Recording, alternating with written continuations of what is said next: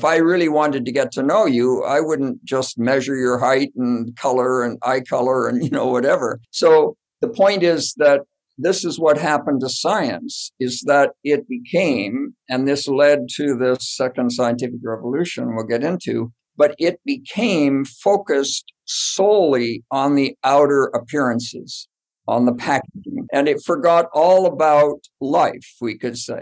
So what we have in a nutshell, and the reason this second scientific revolution is so, revolutionary, but also so important, is that we've ended up not only with a general science of the dead world, what Aristotle called natura naturata, we've also ended up with a medical science or a healthcare science that is based on death, not on life. Welcome to Living 4D with Paul Chek. Today, Paul is talking with Rudi Verspoor. Rudi has been studying and practicing homeopathy, Heilkunst, and romantic science healthcare for more than 2 decades. He has extensive clinical experience in the application of this rational system of identifying and removing underlying causes, particularly those relating to complex and chronic cases. Rudi has written several books providing new insights based on his research and clinical experience. Sharing his knowledge, he has lectured in many countries, including Canada, the US, the UK, and throughout Europe. From 1993 to early 2001, he served as the director of the British Institute of Homeopathy, Canada. Seeing the need for a more comprehensive education and training in Heilkunst, he established the Hahnemann College for Heilkunst and the School for Romantic Science and Healthcare. If you enjoyed today's episode, please consider leaving us a 5-star rating and a warm review at the top of the show page on Spotify or at the bottom of the show page if you are listening on Apple Podcast. Your opinions matter, and your ratings help us to grow and help more people to be healthy, find freedom of body and mind, and to live their dreams. We hope you enjoy the conversation between Paul and Rudi as they discuss the second scientific revolution. Hello, everybody. Before we get into the podcast today, I have a very special life-transforming offer. I have created a 3-day Chek Life Process Alchemy workshop that is perfect for Living 4D subscribers and listeners. I have broken up the 3-day workshop to enhance your learning experience. My upcoming Chek Life Process Alchemy workshop will be conducted over the span of several weeks so that you don't have to do too much training at once and you have time to integrate what you learn between training sessions. I will offer day 1 on June 30th, the second day of training, July 14th, and to conclude the 3 days of training, we will meet on July 29th, where I'm offering a powerful day of practicing Chek Life Process Alchemy with me to facilitate your own healing, spiritual growth, and to integrate all that was taught in the previous 2 days of training. Day 3 of the workshop combines an on-learning option with the option to attend live at our beautiful home in the mountains of Fallbrook, California. Chek Life Process Alchemy is a structured system to help not just the coach, trainer, therapist, or doctor, but to help anyone who is genuinely interested in their own healing.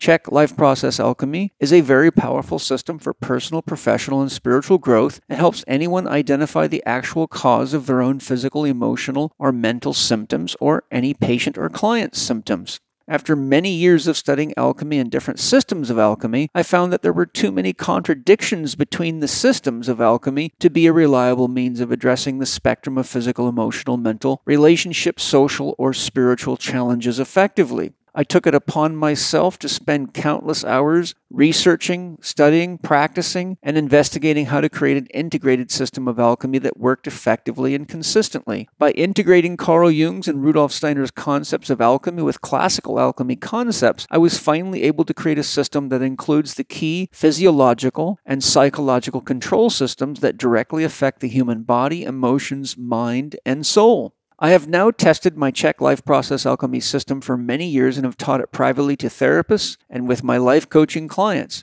and it produces accurate results every time. A few years ago, I was the keynote speaker for the Pacific College of Oriental Medicine's 30-year anniversary and offered a 2-day Chek Life Process Alchemy workshop to seasoned Oriental medical doctors, acupuncturists, students of Oriental medicine, and a variety of other healthcare professionals. It was very well received, and the most common comment I got was, "Why have I been studying and practicing all these years and nobody has ever taught us how to get to the actual cause of people's problems like this?"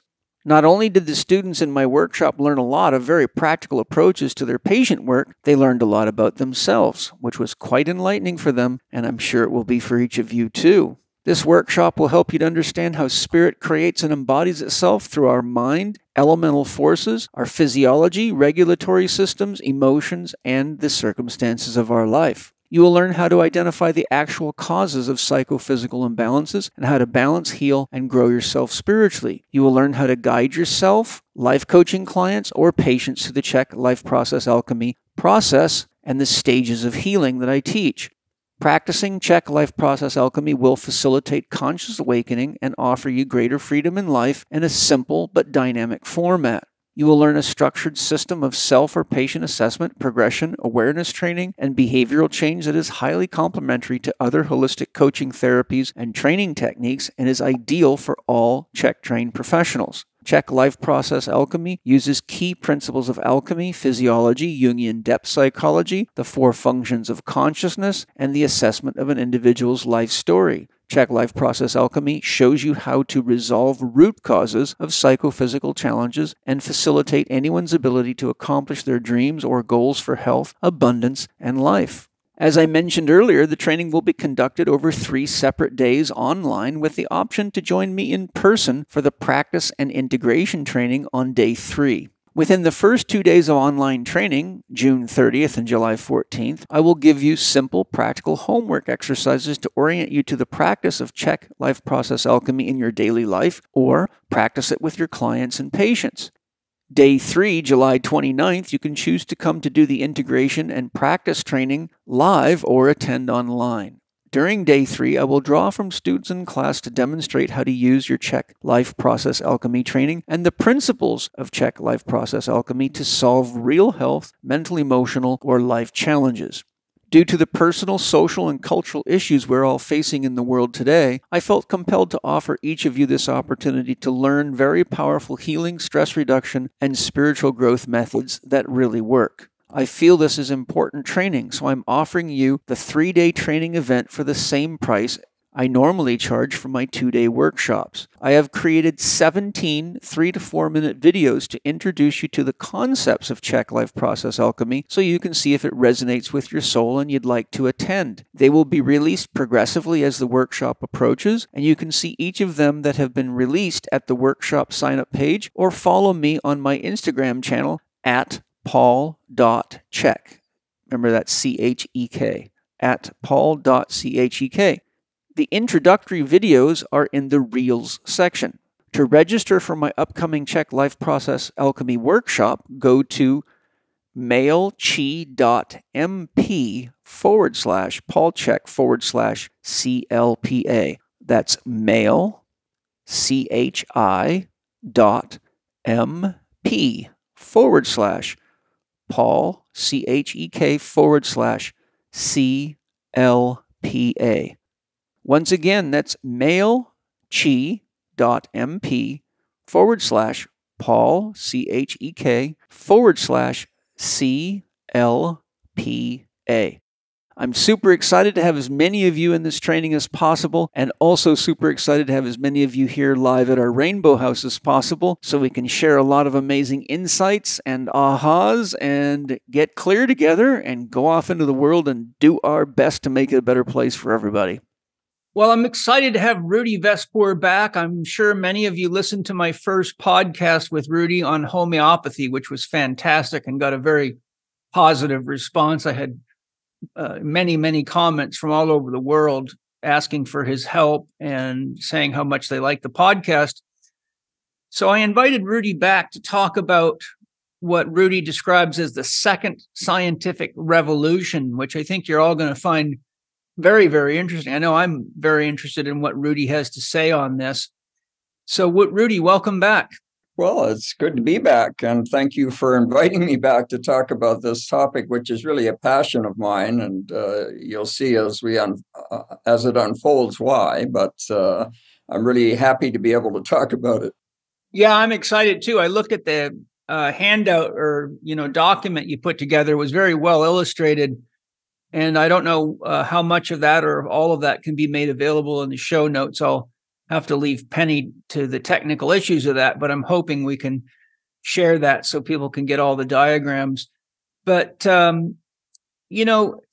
I think from our previous conversations, it's clear, and I agree we need to return to natural science.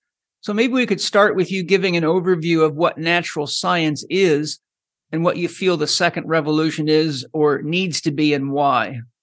Well, the term natural science is an ambiguous one simply because, of course, everybody uses it. But the question is, what exactly constitutes natural science? And this is getting to the heart of the whole issue of what the second revolution, scientific revolution, is all about, is that from the side of the conventional science as we know it, natural science is simply studying what I would call the dead world. It's what Aristotle, who actually came up with this, he was the first natural scientist, you could say. He came up with this distinction, which has existed up until maybe about 100, 150 years ago in science, this distinction between what he called natured, meaning simply the outer appearances, the form. You see a tree, you see a tree, you see a car, you see a car. You see a person, I see you, you're such and such height and weight and build and, everything. Yeah. This is called the outer appearances. This is the nature as it presents itself in its forms. But he said there is another nature, which is behind the form, which he called natura naturata, or nature nurturing. And this is the living, moving, essential aspect of nature. So you could say that if someone gave you a box for a present and with nice wrapping paper on it, and you opened it all up, and whatever was in the box, you just set aside as of no importance and focused on the box and the wrapping paper and said, well, thank you very much for beautiful wrapping paper and this box. That's in essence natura naturata, which is this kind of form nature, this outer form, outer appearances. And so for Aristotle, of course, we have to deal with both aspects of natural science. But what happened, and this is partly why we have the second scientific revolution, what happened is that we lost this understanding and this connection to the internal essence, the natura naturans, the kind of living essence of the form. And it was like me looking at you and adding you up and adding all the chemicals and, the weight and the height and saying, well, that's Paul Chek. Well, that's not Paul Chek. That's the outer form Paul Chek comes in. The wrapper. Yeah, the wrapper, the paper, you can get dressed up really nicely or not, or, whatever. You present yourself, the persona. But the real Paul Chek, the soul spiritual being, is not in the form. It's manifest and reflected in the form, but that's not you. If I really wanted to get to know you, I wouldn't just measure your height and color and eye color and, whatever. So the point is that this is what happened to science, is that it became, and this led to the second scientific revolution we'll get into, but it became focused solely on the outer appearances, on the packaging. And it forgot all about life, we could say. So what we have in a nutshell, and the reason this second scientific revolution is so, revolutionary, but also so important, is that we've ended up not only with a general science of the dead world, what Aristotle called natura naturata, we've also ended up with a medical science or a healthcare science that is based on death, not on life. And its function is not to create health. Its function ultimately is to manage death. Because when you're dealing with the outer form, you're dealing with the world of the first scientific revolution, which we all know about, Galileo and Descartes and, all of these people, Newton. What they've done is they've created the laws of the outer physical nature. Okay. But that world is subject to, as Newton pointed out, the second law of thermodynamics, which is it dies. It's in the process of dying. Okay, it's always dying. The earth eventually is just going to die, disappear. And that's true as far as the physical outer form is concerned.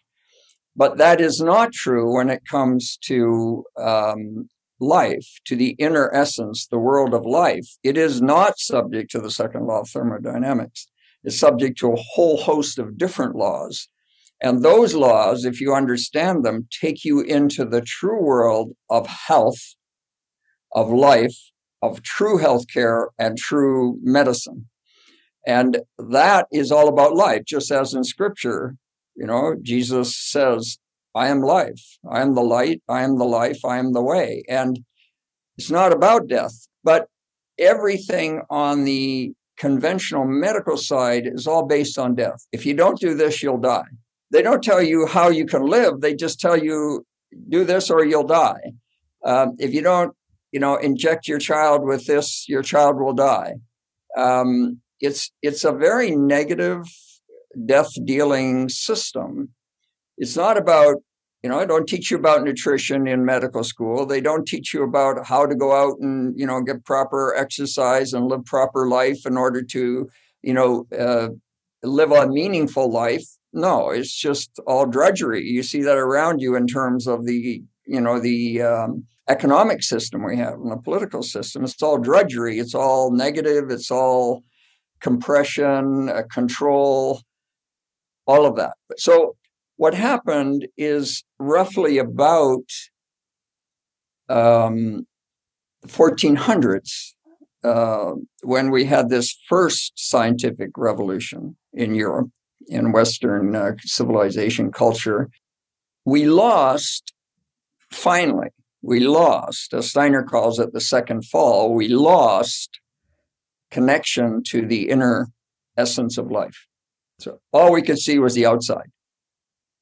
So we ended up creating a science from that, a very valuable science as far as the outer world is concerned, but it ended up creating a science purely of quantity, of appearances, of measurement, calculation, measure how much this weighs. When you went to high school, probably, I think everybody goes through this, I still remember it, and we studied biology. And the one thing that stuck in my mind about biology, two things.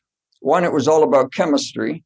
I wonder, what has that got to do with biology? The second is we were studying dead things, a selected animal, which was a frog. So, of course, the famous experiment, you got this frog and you had to cut it up and you see all the organs. What's that got to do with life? What did that tell you about the frog? We end up with the same in the medical school system, so-called anatomy and physiology. So what anatomy do you get? You get dead anatomy. It's just the liver's here and the heart's there. And then you get a dead physiology, which is either all about chemistry or some form of physics. Well, the heart pumps the blood through the body. Well, it's nonsense. The heart doesn't pump the blood. The blood in the fetus is moving even before the heart shows up in the fetus. So the heart is not necessary for pumping blood. It has a different function.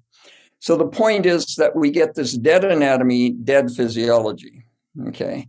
But that comes out of the fact that all you can see is the outer form. Oh, I can see the liver, I can see the heart, I can see the heart pumping, supposedly, and I can see the blood moving. Therefore, we just get this material, mechanical, chemical view of the world. So what happened is that the Greeks didn't have this. If you go back to Plato and Aristotle, they had a very profound understanding of what Aristotle called this living essence of nature. Okay, now Plato went one step beyond Aristotle. So Aristotle's the natural scientist, but Plato is a spiritual scientist. And Plato is not well understood because most of his works were lost. The ones we have are actually not the most important ones. What Plato, in essence, said, and this is what the Neoplatonists in the medieval times taught us, Plato basically said, there's a world of ideas. Now, for Plato, the Greek word ideon is not, oh, I have an idea, let's go watch a movie. That's not what Plato's talking about. What he's talking about is an archetypal product of the mind of God, if we want to call it, or the creator. And that archetype is like an idea in your head for making something. Oh, I have an idea. I'm going to make a spaceship. No one's ever seen one before, but you have in your mind, you have this idea. And that idea, that archetype, results in you producing a spaceship. Or let's say Steve Jobs with the idea for a personal computer. No one ever seen this before. Or the iPhone. Well, everybody uses it now, but it's totally revolutionary. So these archetypes exist in the spiritual world. So the iPhone archetype exists in the spiritual world. Everything that was, is, and will be exists in the spiritual world. That's Plato's spiritual science. And Rudolf Steiner picked up on that. And so basically, people, geniuses, get an inspiration. Where did Steve Jobs get the idea for an iPhone? Well, he got it through, we could say, creative inspiration, and then developed it through creative imagination. So all of that, Plato and Aristotle understood and was part of Greek science, okay? But by the 1400s, it was lost. Human consciousness had changed to the point where it could not see into the essential, the supersensory world anymore. Okay, we lost that. And we focused on the immediate world. So now the success of the first scientific revolution, it was a big success. I mean, it was massive in terms of our ability to understand and manipulate the world of form, of appearances. Send a man to the moon, supposedly, if we did or we didn't, but supposedly. Look at all the technology. You're talking to me on this, technology. That wasn't possible before. It's just astounding how much came out of that first scientific revolution. As a result of the success of that first scientific revolution, roughly around the beginning of the 1700s, the real top scientists, thinking scientists, decided that they were going to try to crack the mystery of life, because they knew this had nothing to do with life. Now, of course, they've got this model which was wildly successful. And even by then, it was wildly successful. Of course, since then, it's become even more so. But even back then, it was quite impressive with Newton's laws and Lavoisier and the chemistry, etc. They decided to tackle the whole problem of life. The problem there was that they tried to use the same methodology of chemistry and physics and apply it. So they started looking for, well, where is life in the human body? Oh, it's in the nerves, it's in the blood, it's in the muscles, it's in the, you can run electric current through the body. Oh, look, the muscles move. Oh, that must be where the life impulse is. But by about the middle of the 18th century, it became clear that they were getting nowhere. Okay, they were not cracking the code. And so what emerged out of that was an attempt to develop a different approach to life. And this is what we call the Romantic movement. Okay. Now, for most of us, the Romantic movement was about a bunch of poets wandering around and, singing songs and the arts and romantic painting and all of this. This was not the essence of the Romantic movement. The essence of the Romantic movement was to use the arts to develop a method to get into nature, to get past the veil of the outer appearances into the essence, into the inner sanctum, let's put it that way. And the keystone for that was prior to that, Francis Bacon. And second, at that time, launching it was Goethe in Germany. Now, most people see Bacon as a mechanist, and he's the essence of the scientific method. You know, you study things and you catalog things and you quantify things and you tally up things. But that was not Francis Bacon. Francis Bacon was, you could say, connected to the old Platonic impulse. And the essence of what Francis Bacon taught was that unless you approached an inquiry with an archetype, a Platonic archetype, which he called the dry light of reason, the siccum, lumen siccum or something, unless you had that, you would get nowhere. You would just be an empiricist. Well, let's test this. Let's throw this at the wall and see if it sticks. Let's try this. Let's try that. He said the only valid scientific inquiry, science, rational inquiry, would be one that was guided by this light of reason, which is this Platonic archetype. Now, how do you get that? Well, through inspiration. It comes to you. You open yourself up to the spiritual world and you get this inspiration, you know, whether the Einsteinian light bulb lights up above you and all the cartoon characters. Oh, you know, or one day you just have this idea. Where did it come from? And why did it come to you, etc.? But this was Francis Bacon. So they've taken his name in vain in the sense that they've just said, well, let's just try empirically. That's what medicine is right now. It's empiricism. Let's try this drug, see what the effect is. But there's no idea behind it. There is no rational guidance from the supersensible world behind it. So it is purely dead. It's about dead matter and death. So Francis Bacon had this idea. Goethe brought a different idea, which was we need to connect with nature using a capacity that has to do with the same thing that artists use. That's why he was a poet and a writer, because he was trying to develop this capacity. So that capacity today we would call telepathy, empathy. He called it participative consciousness. So I'm able to have a conversation. And the word conversation, like we're doing right now, means turning together. Now, what is turning together? Well, for Steiner, it would be the chakras. Okay, the chakras are turning together. So the reason you and I can have a good, maybe even very good conversation is because our chakras are turning together. And we kind of, I've done talks with other people and their chakras are not turning the way mine were turning, meaning, you know, it kind of were just not really talking about the same thing. And so this turning together that Goethe came up with was because he brought the artistic side, what we would call the right brain, you know, right, to the conversation, to the table. And in doing that, he developed a whole science in his chromatology, in his pleomorphism. Color science. Color science, pleomorphism, this idea of the archetypal plant, very Platonic. And he was able to penetrate the veil.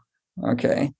Now, if we become more specific, we would then say, well, what's that got to do with health or medicine or healthcare? Well, what it has to do with is what is science of life other than about life? And what is health about anything other than about life? Right. And or death, or how to avoid or prolong or, you know, maintain a healthy state while you're on the earth. So where the rubber meets the road in terms of a science of life, which we call romantic science, because that's what it was, a science of life, is in healthcare and medicine. Okay. Now, as a result of the you could say, the emergence of romantic science. And at the same time, as a result of the kind of bankruptcy of the attempt to apply the old methods of physics and chemistry to life, or the methods of death to life, we had a real crisis around the end of the 18th century, beginning of the 19th century, a crisis in medicine. And that crisis was all about the fact that the premier philosopher of Western philosophy tried to approach this whole problem of life. And he came to the conclusion that we will not know anything about the world except what we can see through our senses. So that means that we're condemned to never knowing anything about anything beyond what we can measure, calculate, weigh, etc. And basically cutting off this whole part that Plato and Aristotle and Bacon and others and Goethe had attempted. Who was the philosopher? Kant. Oh, Kant. Yeah. Okay. Yeah. So Immanuel Kant basically said medicine is not a science. Now, medicine means healthcare, anything to do with, the issue of life, can never be scientific. Now, that was a death blow to all those who held that we could know rationally, because that's what science means, rationally, not just, I'm guessing, or, try this, or empiricism. It was a death knell to all those who held that, we should be able to know rationally the laws of life. We should be able to rationally be able to manipulate them and use them to our benefit, etc.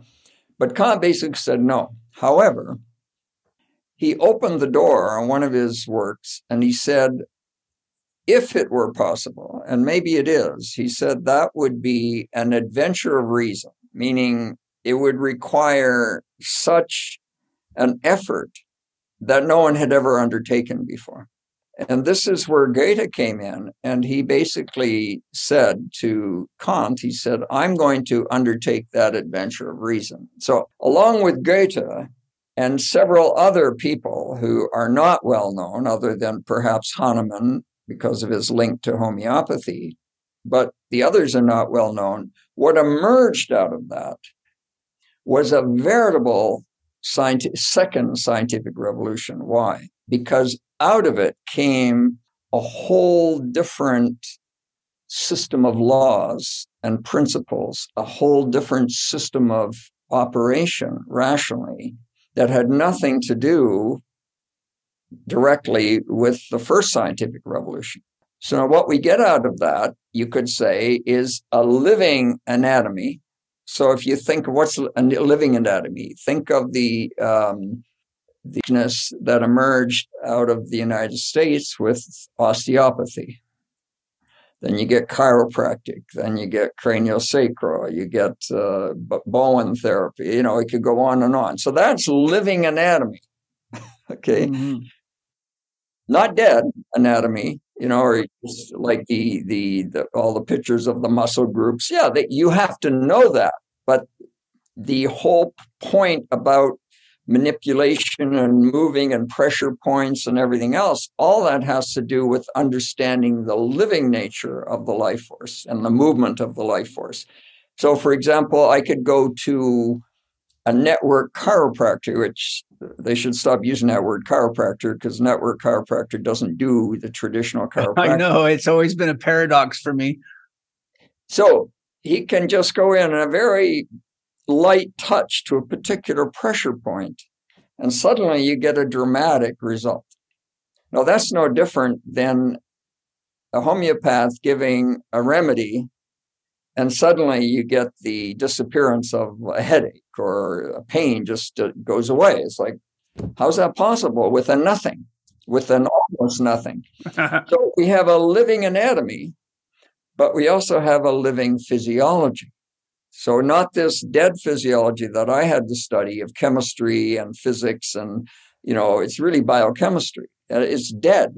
There's nothing about life in there, but a living physiology emerges out of the Romantic movement. It also emerges out of Rudolf Steiner's anthroposophy, and it emerges out of Wilhelm Reich's work with orgone energy. And if we put all that together, we get the emergence of a rational, true scientific system of natural science, but now natural science that includes Aristotle's natura naturans, the essence. It doesn't throw away the form, because you still have to understand how the muscles and bones and, how things move, and you still have to understand a certain amount of the chemistry. But we can now introduce all sorts of concepts that have to do with life, not the dead part of us, but the living part of us, what we could say more the etheric body and the astral body and the mind. And so that's why this revolution, this what I call the second scientific revolution, is so important, so monumental. But not only that, because as I see it, it's the only thing that's going to save us as the old healthcare system collapses. As bad as it was, it's going to be even worse when it collapses. But to be fair, we don't have on the natural health side, if we want to call it alternative medicine or natural health side, we don't have a scientific system. We're all empiricists when it comes to it. Oh, well, I learned how to do this, and if you bend this and push this pressure point, and there is no science underneath the natural health system, the natural health field. There's no science underneath the conventional medical system, except the science of physics and chemistry. But when it comes to the actual medicine in terms of therapeutics, it's all empiricism, blind empiricism. Let's just run a trial and see if the substance kills this nerve, or if it gets rid of this symptom. And you run all these clinical trials and everything. This is what in the 80s came to be called evidence-based medicine. But there's no laws behind it. There's no understanding of the deeper nature of life and internal functioning. And it's all about just, if we do this, this will happen. It's a kind of empirical blindness, so pure empiricism. So there's no science there either, in the sense of science meaning the laws, operative laws, other than that relate to the bones or surgery. Surgery is more about, the dead part of you, and those laws apply, the chemistry and the physics. But no, there's no science there. Now, this second scientific revolution gave us, back in Hahnemann's time, with his compatriots, Dr. Brown in England, Dr. Ruschlaub and Hufeland in Germany, along with Goethe, and all those people knew each other. They gave us, in essence, the foundation, just like Copernicus and Galileo and Tycho de Brahe. They gave us the foundation of the first scientific revolution. Back then, almost 200 years ago, over 200 years ago, they gave us the foundation. Now, since then, it's been developed by others, but, that would take it. But what's important to understand is that there was a foundation laid, and what's involved in that. So, hi, everybody. I hope you're enjoying the show. I imagine you know that magnesium is one of the minerals that people in North America are the most deficient in, but it's an extremely important mineral to have in your diet regularly. And believe it or not, Bioptimizers has improved what was already well known to be the best magnesium formula out there, called Magnesium Breakthrough. So I've got Wade Lightheart with me to explain what it is they've done to improve this already excellent formula. Wade, what is new about your new Mag Breakthrough formula? Well, it's called sucrosomial magnesium. So we have 7 different types of magnesium in Magnesium Breakthrough because they're uptaken by different parts of the body. But a new type of magnesium has been created called sucrosomial. And what it shows in the research in science is that it's actually even more absorbable by the body, particularly inside of the brain, which is a big aspect to enhance neurotransmitter formation, as well as ensuring the rest and relax response in the nervous system that a lot of people will take magnesium for. They find it, clocks them down, helps them sleep better, allows for the relaxation of striated and smooth muscle tissue in the body, which creates an energetic relief.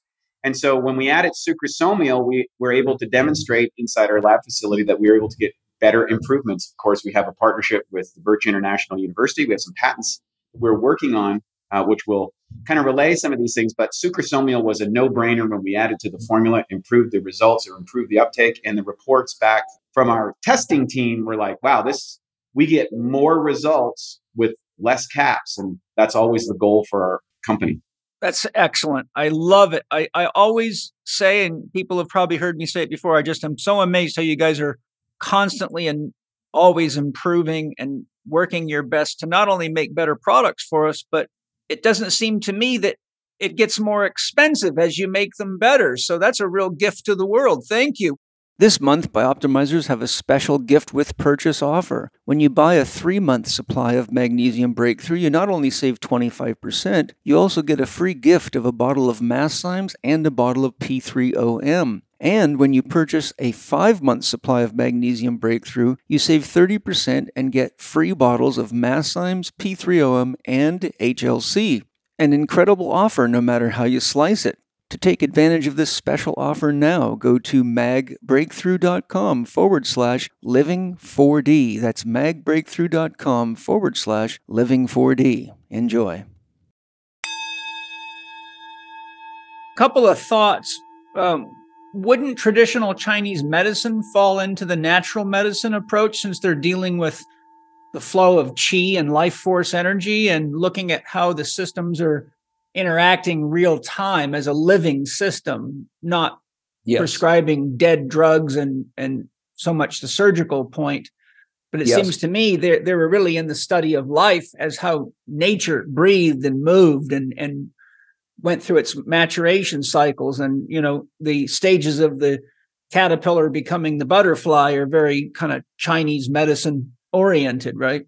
Yes, absolutely. And this takes us to, you could say, this distinction I always feel needs to be made, and it's often not made, between in romantic science and this kind of new science of life, between regimen and medicine. Okay, now this is really, when we talked about Hahnemann, this is really the genius of Hahnemann, is that up until Hahnemann's time, everything was what we could call regimen. Now, what is regimen? Regimen, even back in the times of the Greeks, even the Ayurvedic so-called medicine is not medicine in the true sense, or Chinese medicine is not medicine in the true sense, all regimen. Now, what is regimen? Regimen is working with the body's natural healing capacity. Okay, the body has internally a natural regenerative healing ability. So everything you do in terms of exercise, sunshine, diet, water, drinking, hydration, you can add in the Ayurvedic approach to it, because that's a particular approach that came out of the Indian culture. You can add the Chinese approach in terms of acupuncture, moxibustion, and some of the dietary advice that they had. Basically, these systems were same with the Hippocratic physicians in the Greek times. They were all focused on supporting the body doing what it knows how to do, removing blockages and building up the strength so that the body can carry this out. That's regimen. Until Dr. Hahnemann's time, there was no medicine. Okay, now by medicine, I mean something working directly off of the generative power. Okay, so this was Hahnemann's genius as well, as he understood, and the German culture understood this because he got it from others. There are two parts to your life force. The first part is this natural healing capacity. The second part is the part that allows you to generate and regenerate, not just heal, but generate and regenerate. So in nature, if the salamander loses its tail, it'll regenerate a tail. Okay, we can't do that, but the liver, you can take part of the liver and regenerate the whole liver with that. You can make a baby that way. Okay, now the natural healing power doesn't make the baby. It has this generative capacity. You see it in the mitosis, the splitting of the cell. So there's these two sides. Now, the question is, if one side is affected, what happens? And if the other side is affected, what happens? So this gets us to the heart of this scientific revolution. So basically, what Hahnemann and his compatriots understood was that initially, let's take a healthy person. Okay, somebody who's healthy, has no problems, it's a thought experiment, as Bacon would say. And this person doesn't exercise as much anymore, he's not eating as well, and he starts, living a dissolute lifestyle. So what happens? His substantive power, his maintaining his natural, you could say, healing power, basically goes into an imbalance. Okay, and out of that imbalance, the body tries to restore the balance, and you get certain symptoms. Oh, I feel weak, I've got a headache, I got a skin rash, etc. The body is trying to literally get back to balance. So you come along as the physician, because that's the Greek term physis, which simply means the healing, natural healing power.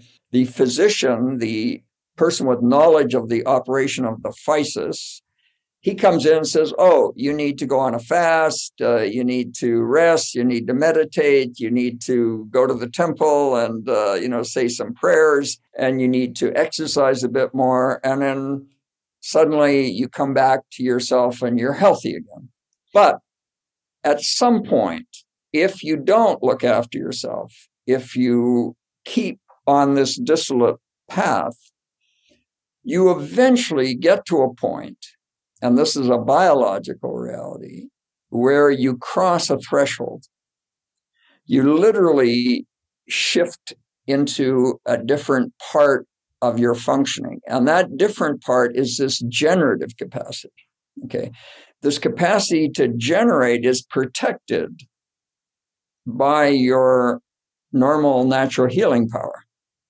It's like a bodyguard, keeps all the toxins away, makes sure things stay balanced, etc. But eventually, if you get weak enough, it can damage the generative power. Okay. Now, when you damage the generative power, it's a little bit like becoming pregnant. Okay. Except in the negative sense. You become pregnant in a negative sense.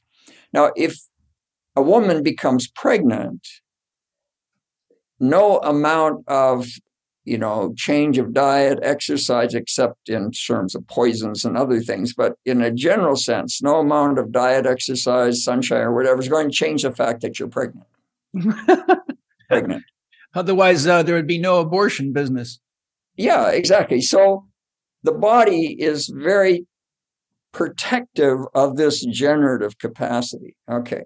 But once that barrier is breached, a bit like the placental barrier between the fetus and the mother, once that's breached, then a lot of damage occurs. Okay. So, or the blood-brain barrier, those barriers are there for a reason. And what happens then is a damage akin to a negative pregnancy that cannot be changed by any amount of regimen. Okay. So I was just listening to the radio on my way back this morning from an errand, and this doctor was talking about what they do to help post-traumatic stress disorder victims. And she's saying, well, we provide them with counseling, a safe environment, describing all of this kind of psychotherapy, supportive, etc. And the man says, well, what happens out of that? She says, well, we can temporarily, get them out of their panic or out of their confusion or whatever, temporarily. Now, why temporarily? Because nothing they do is removing the causation on the side of the generative power. These are like pieces of shrapnel in a soldier sitting there, and you can't get at them because they're near a vital organ or whatever. You have to leave them. And that's the difference between medicine, which has to do with this, how do we fix the generative power, which is a whole different question from how do we support the natural healing power, which is regimen. So if we understand that there is this distinction, then you can also understand that with the exception of Hahnemann, all of the natural healing field is about regimen. Okay, it's all about regimen, just making things better, supporting. There is nothing other than what Dr. Hahnemann provided that I have been able to find in my 30 years working in the natural health field that addresses how do you fix the generative power problem. Okay, and that is with this law of similars, because two different laws apply. Okay, on the regimen side, if you're eating too much and you're getting sick, don't eat so much. If you're getting dehydrated, drink more water. If you're, getting aggravated by something, avoid that something. If you're too stressed, step back and don't do so much. That's all the law of opposites. But on the generative power side, it's a totally different law. It's the law of similars.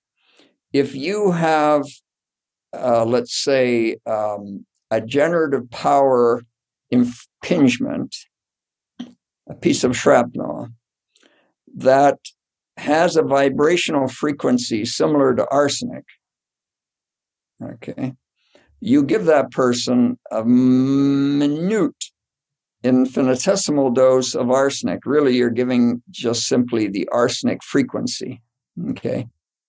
It destroys, that's what Hahnemann discovered. It destroys the arsenic impingement, arsenic-like impingement in your generative power, and it's gone. Now you don't have that problem anymore. Let's take the case of addictions. I've treated quite a few people with addictions. So you have an addiction to whatever. In my case, it was sugar. Okay. Highly addicted to sugar because it's all self-medication, right? When you're sick in some way or other, whatever you're addicted to is because it makes you feel good. Yeah. There is nothing addictive about any substance except that it makes you feel good, then it becomes addictive. Okay.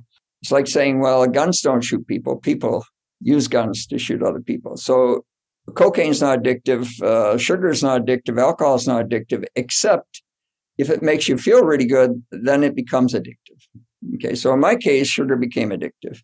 And if you try to detox these people, go to a retreat, keep them away from sugar, let's say in my case, put them on a desert island where they don't get access to sugar, and provide them with healthy food and exercise about it, whatever, and they come back, eventually they're going to fall into the addiction again. The recidivist rate is very high. There may be a few cases where someone, for whatever reason, and I can explain why, doesn't. But the vast majority, it's like smoking. Like I had a boss who said, there's no problem quitting smoking. I've done it 100 times. And so how do you get rid of the addiction? You get rid of all of those factors on the generative power side that are the causation behind the sickness you have that allows that thing to make you feel better. It's temporarily makes you feel better. Because no one can sustain feeling bad for any length of time. And so you do whatever makes you feel better. And so I've treated people by removing all of those blockages on the generative power side, and the addiction disappears. Okay, forever. It's not like, you just have to avoid the temptation. There is no more temptation. It's not there anymore. So these are the kinds of things like the law of opposites versus the law of similars that we need to understand. We also need to understand that we don't really have a dynamic physiology. Okay, we don't have an understanding within the natural health field of what constitutes how this living human being operates. Not just in terms of the chemistry and the physics, but in terms of the things that Steiner talks about. For example, the soul, the spirit, the astral body, the etheric body, the physical body, not the material body, but the physical body. All of these things are things that allow you and help you to apply, you could say, the therapeutics that come out of this romantic revolution, the second scientific revolution. But it's not there. It's not really being taught, except in maybe anthroposophical medicine or medical ergonomists out of Reich's work, etc., and to some extent homeopathy and what I do. But the essence of that dynamic physiology is not taught. Nobody understands it. I mean, you do because you've read Steiner and you've read many of these other people, and so you have an understanding. But your average practitioner out there doesn't have that. Yeah, there's a few thoughts I wanted to just share before they're out of context. Back to the issue of kind of the materialistic medicine. As you know, it's getting worse and worse because what was many years ago, around 2000, I did 3 years of training in functional medicine with one of the pioneers of functional medicine. And I found it gave us a lot of data, but I used it differently. Most people use it, as you know, as a means of deciding what to prescribe. Yes, exactly. But for me, for example, if someone did a 24-hour cortisol rhythm test and I saw that they were low in 3 of the 4 tests, in the 24-hour cycle, you do it every, you break the cycle into 4. So 6 a.m., noon, ... And so you can see how the adrenal glands are responding. You can correlate that with the phase of the sun and how that's affecting the system. But for me, it just led me to saying, okay, I now need to look into what's going on in your life that's producing the stress that's causing the system to respond such that I'm getting this data. A lot of people, for example, get functional medicine tests and they'll come to me and they'll, of course they come to me because they failed to get any results where they were going many times. And so they'll say things like, oh, look, I've got this test and it shows I'm low on vitamin B6, I'm low on vitamin C, I'm low on vitamin D. And so the therapist that did the testing, or the doctor, of course, says, well, we're going to give you a bunch of these vitamins. But then I do tests on them and say, well, the first thing we got to do is find out if you have a fungal or a parasite infection, because you might just be feeding them and make them even stronger. And you're not really addressing why you have these vitamin deficiencies. So for me, functional medicine was basically a mechanism to take a deeper look that I could get through the chemistry to direct me to where to more carefully correlate. Okay, you've got a problem with your pancreas. That's the third chakra. Let me talk to you about what's going on in your life and your sense of self and related issues. And it always leads right back to core issues that have to be addressed, or the functional medicine tests just play games, because then you trick the adrenal glands with, licorice root and pregnenolone, and it makes you look like you're okay, but you haven't really actually addressed the problem. So it kind of, hearing you talk, to me, it sounds like what you're referring to as the generative aspect really could be considered the soul. Is that correct? No, it's not the soul. It's just part of the vital force, the power. The soul, of course, is operative, within that and around it. But the issue, the generative power, is simply a life force within you that you could say comes from the cosmos, but is contained within the structure that is you. But the issue that you raise is probably one of the most critical issues, and that is namely the whole issue of causation versus symptomology. Okay. First of all, the first step in addressing causation and symptomology is also understanding this distinction between an imbalance of the substantive power, regimenal problem, versus a disease of the generative power, which is degenerative, which is a different problem. It's a medical problem. Okay, so there's medicine and regimen, which we talked about. The second issue is, again, to go back to Aristotle. Aristotle wrote the treatise on causation, and we've lost that. So all we're left with is, I have a headache, and even in the natural health field, I'm not saying your example is a good one because you go beyond that even, but in the natural health field is, it's caused by an inflammation of the meninges around the brain, and therefore we've got to give something anti-inflammatory, or we've got to calm the body down so the inflammation is not so much. And there's all sorts of things that can be applied, including acupuncture, Ayurvedic, meditation, you name it, all sorts of things, but it's all designed to calm this down. Now, if you want to drill down deeper, yes, you can drill down to, you're overstressed.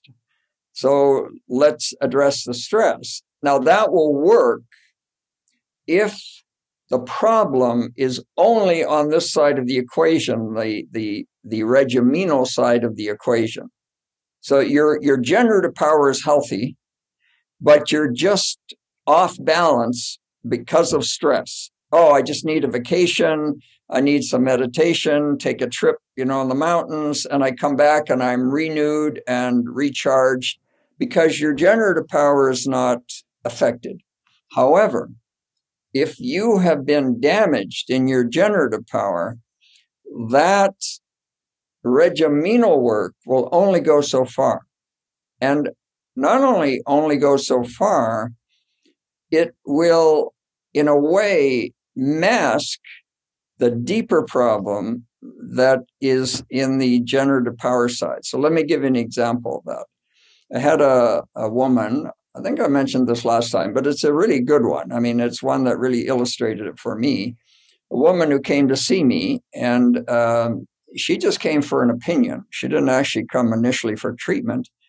But she said, I just want to know an answer to one question. She said, I was really sick 5 years ago, and I went to see a naturopath and a bunch of other people, and I got rid of all my problems.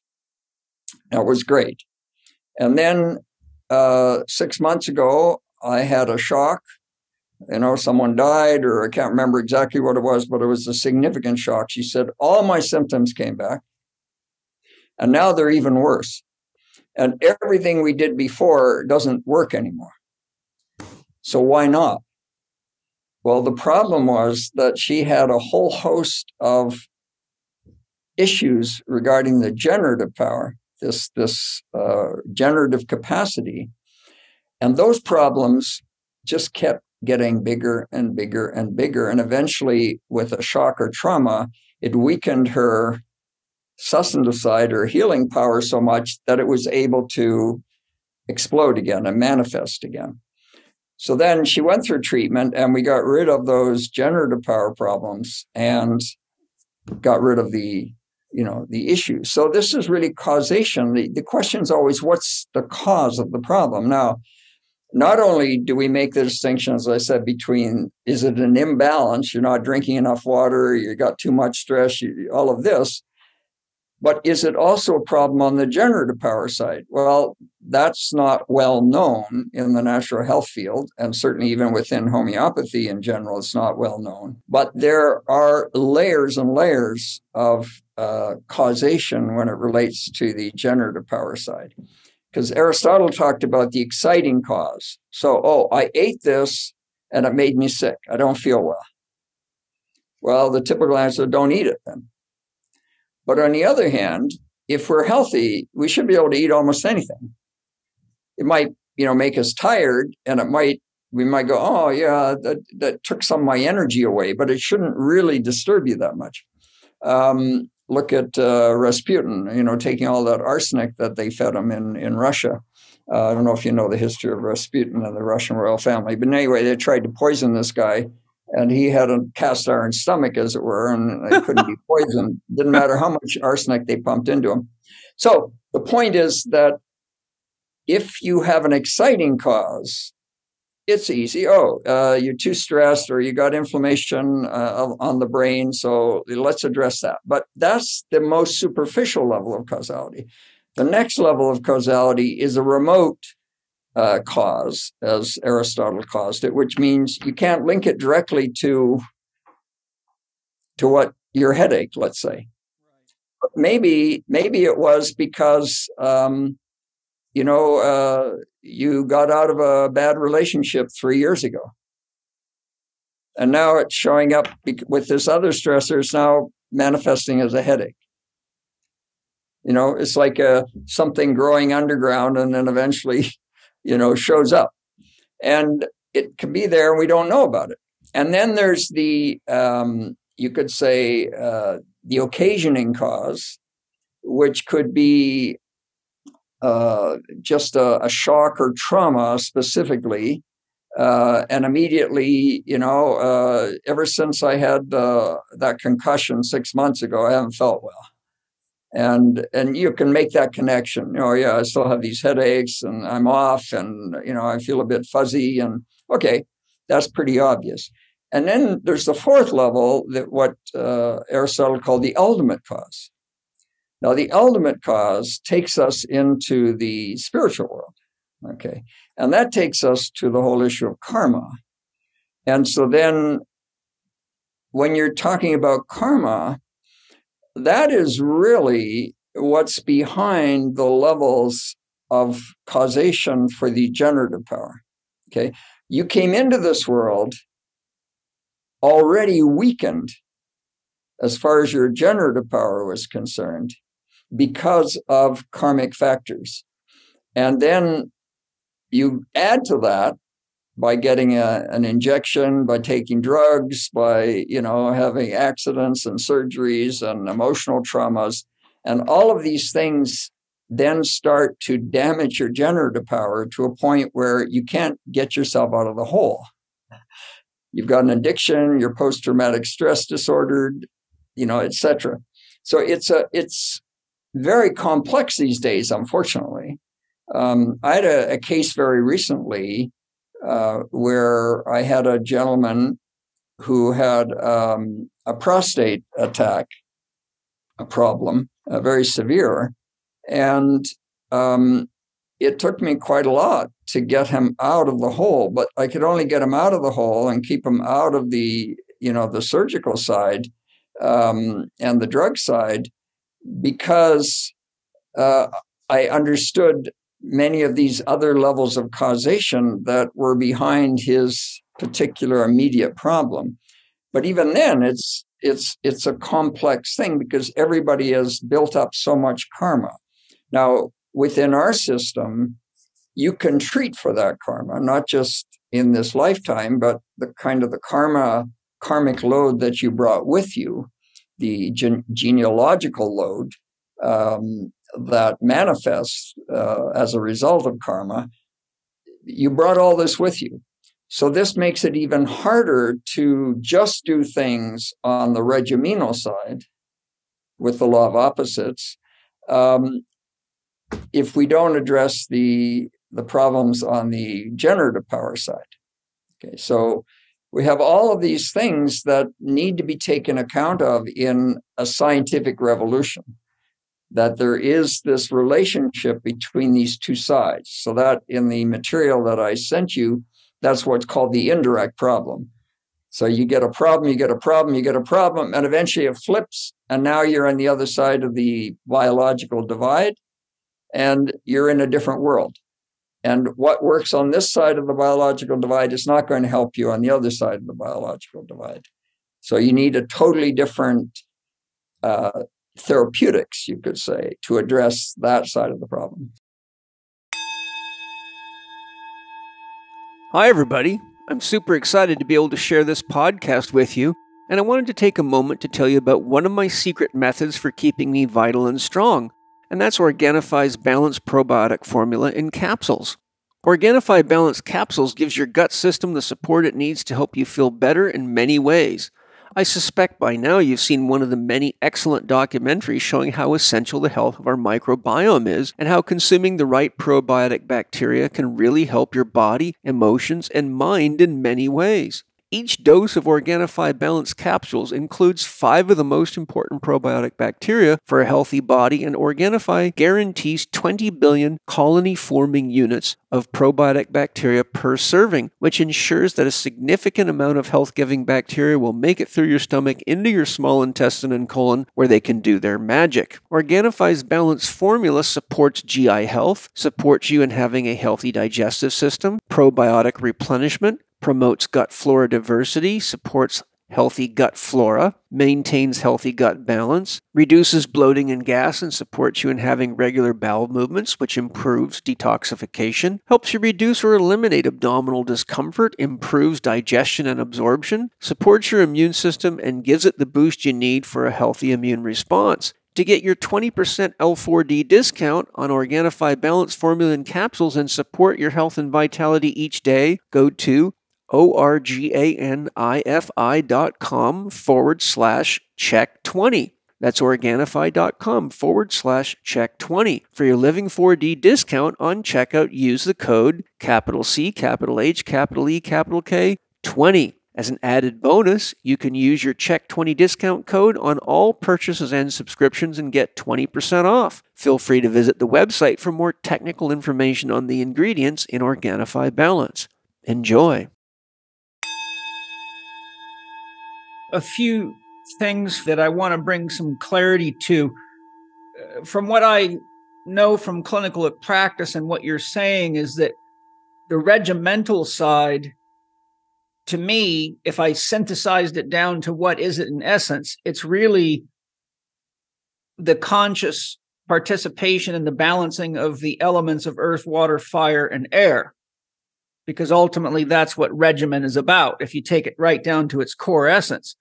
The deficits in the regimental side, if I'm hearing you correctly, can damage the generative capacity, which means there has to be a flow between those two energies or systems.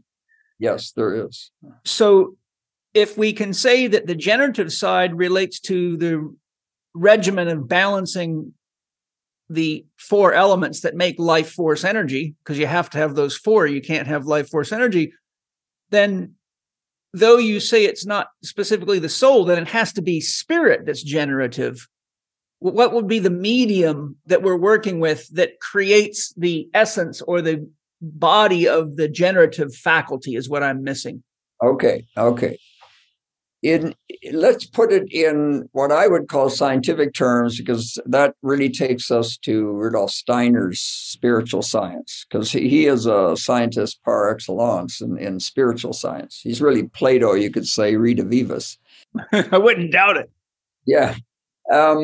So the etheric body, the life body, the dynamic body, that's the source of the generative power and the sustentive power, or the regimenal and generative side. The astral body, which is connected to the soul, and what he calls the ego or the I, which is connected to the spirit, those are not regenerative. Okay, how should I put that? The reason you have consciousness is because there's an intervention in the endless flow of life in your etheric body. If you just had endless flow of life, you'd be a plant. Yeah, you could regenerate whatever gets pulled off. Yeah, you just regenerate. So the fact that there's an intervention and a kind of a disruption of that endless flow means it's like building a dam on a river and creating power out of it, means that the astral body is not a life force, it's a death force. Okay, now that doesn't mean it's bad, because you need a certain amount of death. Just like we have in the body, we have certain chemicals we call amines in small amounts, which are necessary for metabolism. But of course, too much, not going to work. So the astral body is really a death force, and the I is a death force so that we can have consciousness. So the generative power, the sustenance power, they're related to the etheric body. So that's why it's not connected to the soul spirit. However, the soul spirit are operating through and using the etheric body to carry out activities, to do things in this world, but also to have consciousness. And it's a balance between the death forces and the life forces in order to maintain what we call health, life on this earth as long as possible. So you can't equate the soul spiritual to the generative power. It's actually going to wear down the generative side of the etheric body eventually. Yeah, it's an interesting concept. I mean, I see how you're describing it, but the etheric body is ultimately the interface between the physical biochemical body that we have and the spirit and the soul above. So it is the interface. Yes, you're right. It's the interface. Even Steiner himself, because I've been studying this extensively for the work I'm writing right now, describes the astral field or the astral function and thought as a death force. And he shows how the process of the brain and at the nerve blood junction, the act of thought in relationship to salt crystals, I'll make it simple because it'd be very complex to explain the whole thing, is really causing a death force in the body. And that has a restructuring effect on the brain tissue itself. And of course, it reflects itself in gesture, posture, movement, speech. So the changing as a therapist, when I'm working with addiction and things like that, I have to look at the actual traumas and belief systems that have been adopted. And even in anthroposophic medicine, Steiner says, whenever you're dealing with a case of chronic illness, it's very important to identify what the patient's secret story is. Yes. And so here you're dealing with really what is more in the realm of spirit and soul interacting through the etheric and physical body. So to me, they're like the Tai Chi symbol. They're creating each other.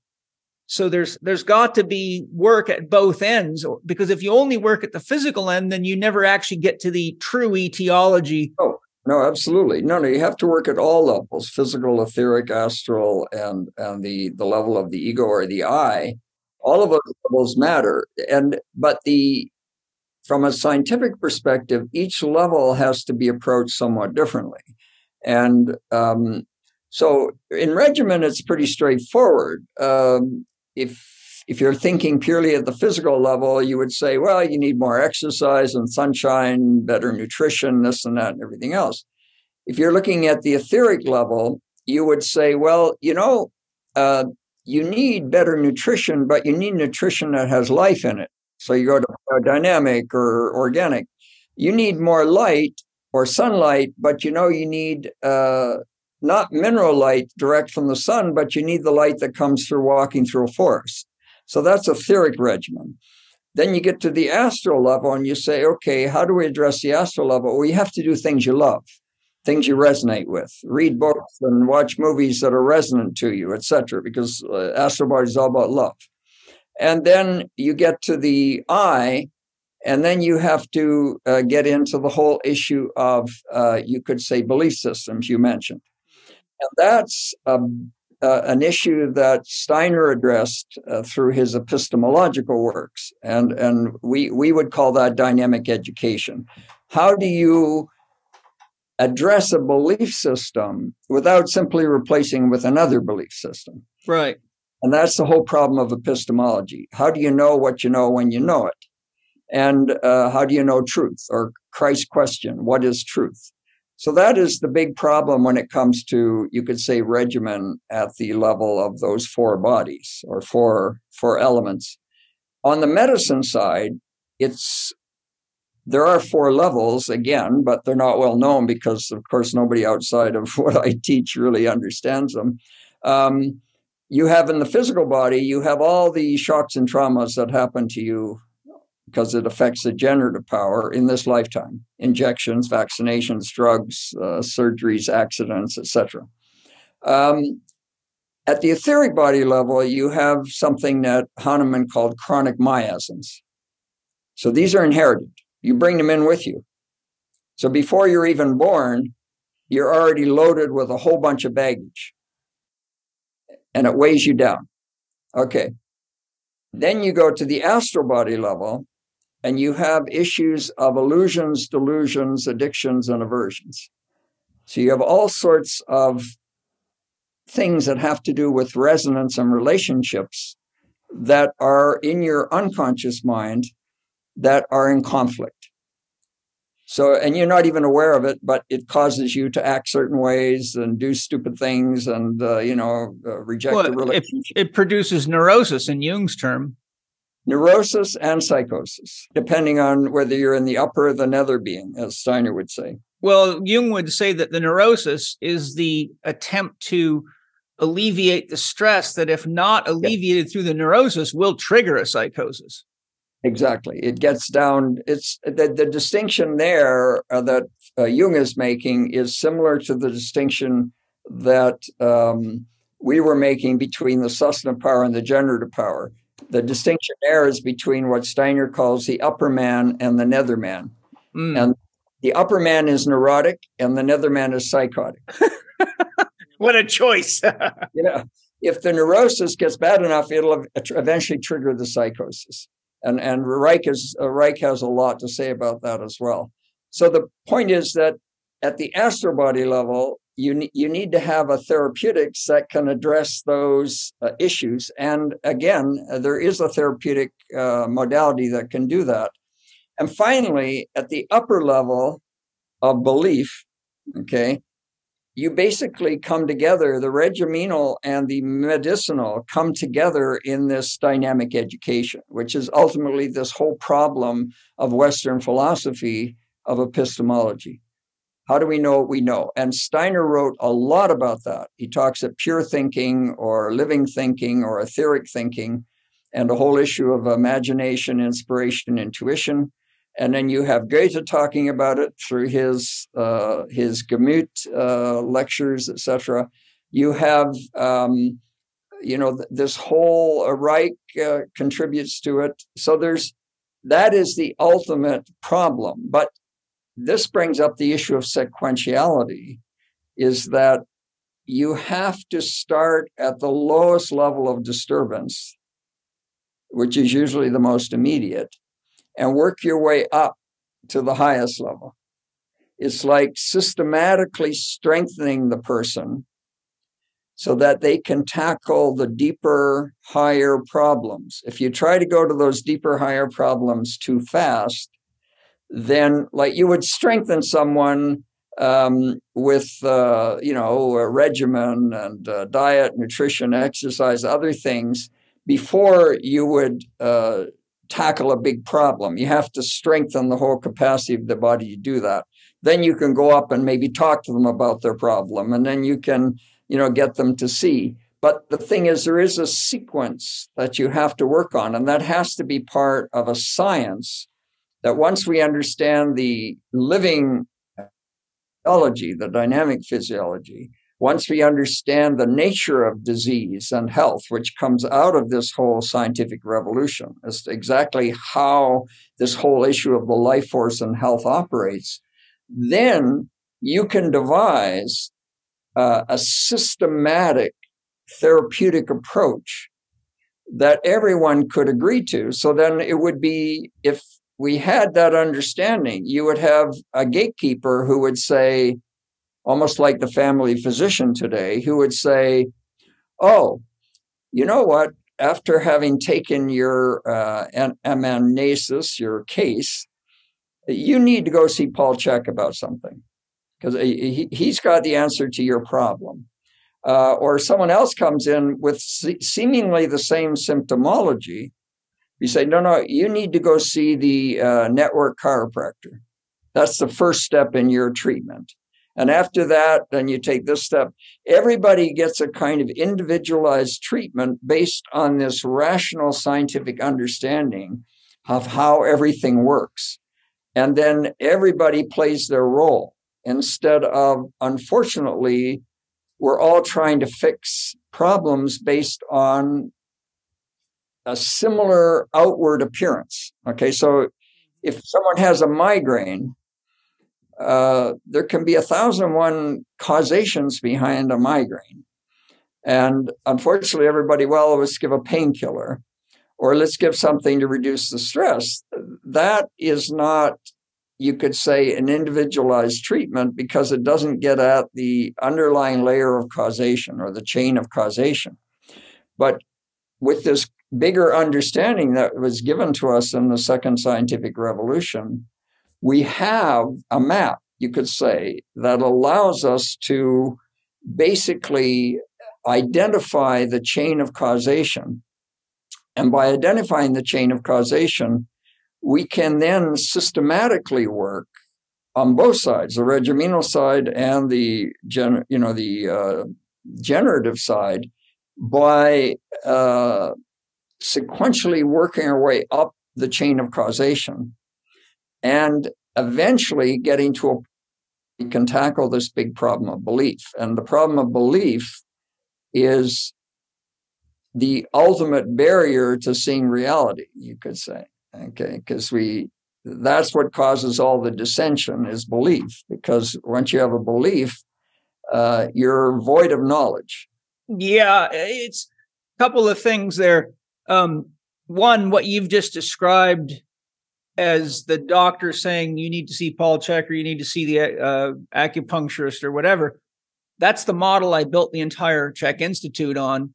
By the time someone graduates through the Chek Academy, they have been trained how to identify when you need to refer to at least 19 different medical and allied healthcare professionals, because I tell people in training, the body is far, far too complicated, and the whole construct that we've just been describing and talking about, for any one of us to have the depth of knowledge we need in all the different areas, because you can spend your entire life studying endocrinology or spiritual science and be very void in your need for knowledge in these other areas.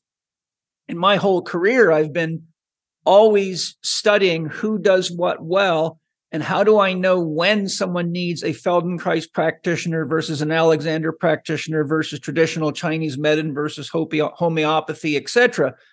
And because I learned from, I built my career dealing with medical failures. So I kept running against these walls. And the first thing I would always do is look at a case.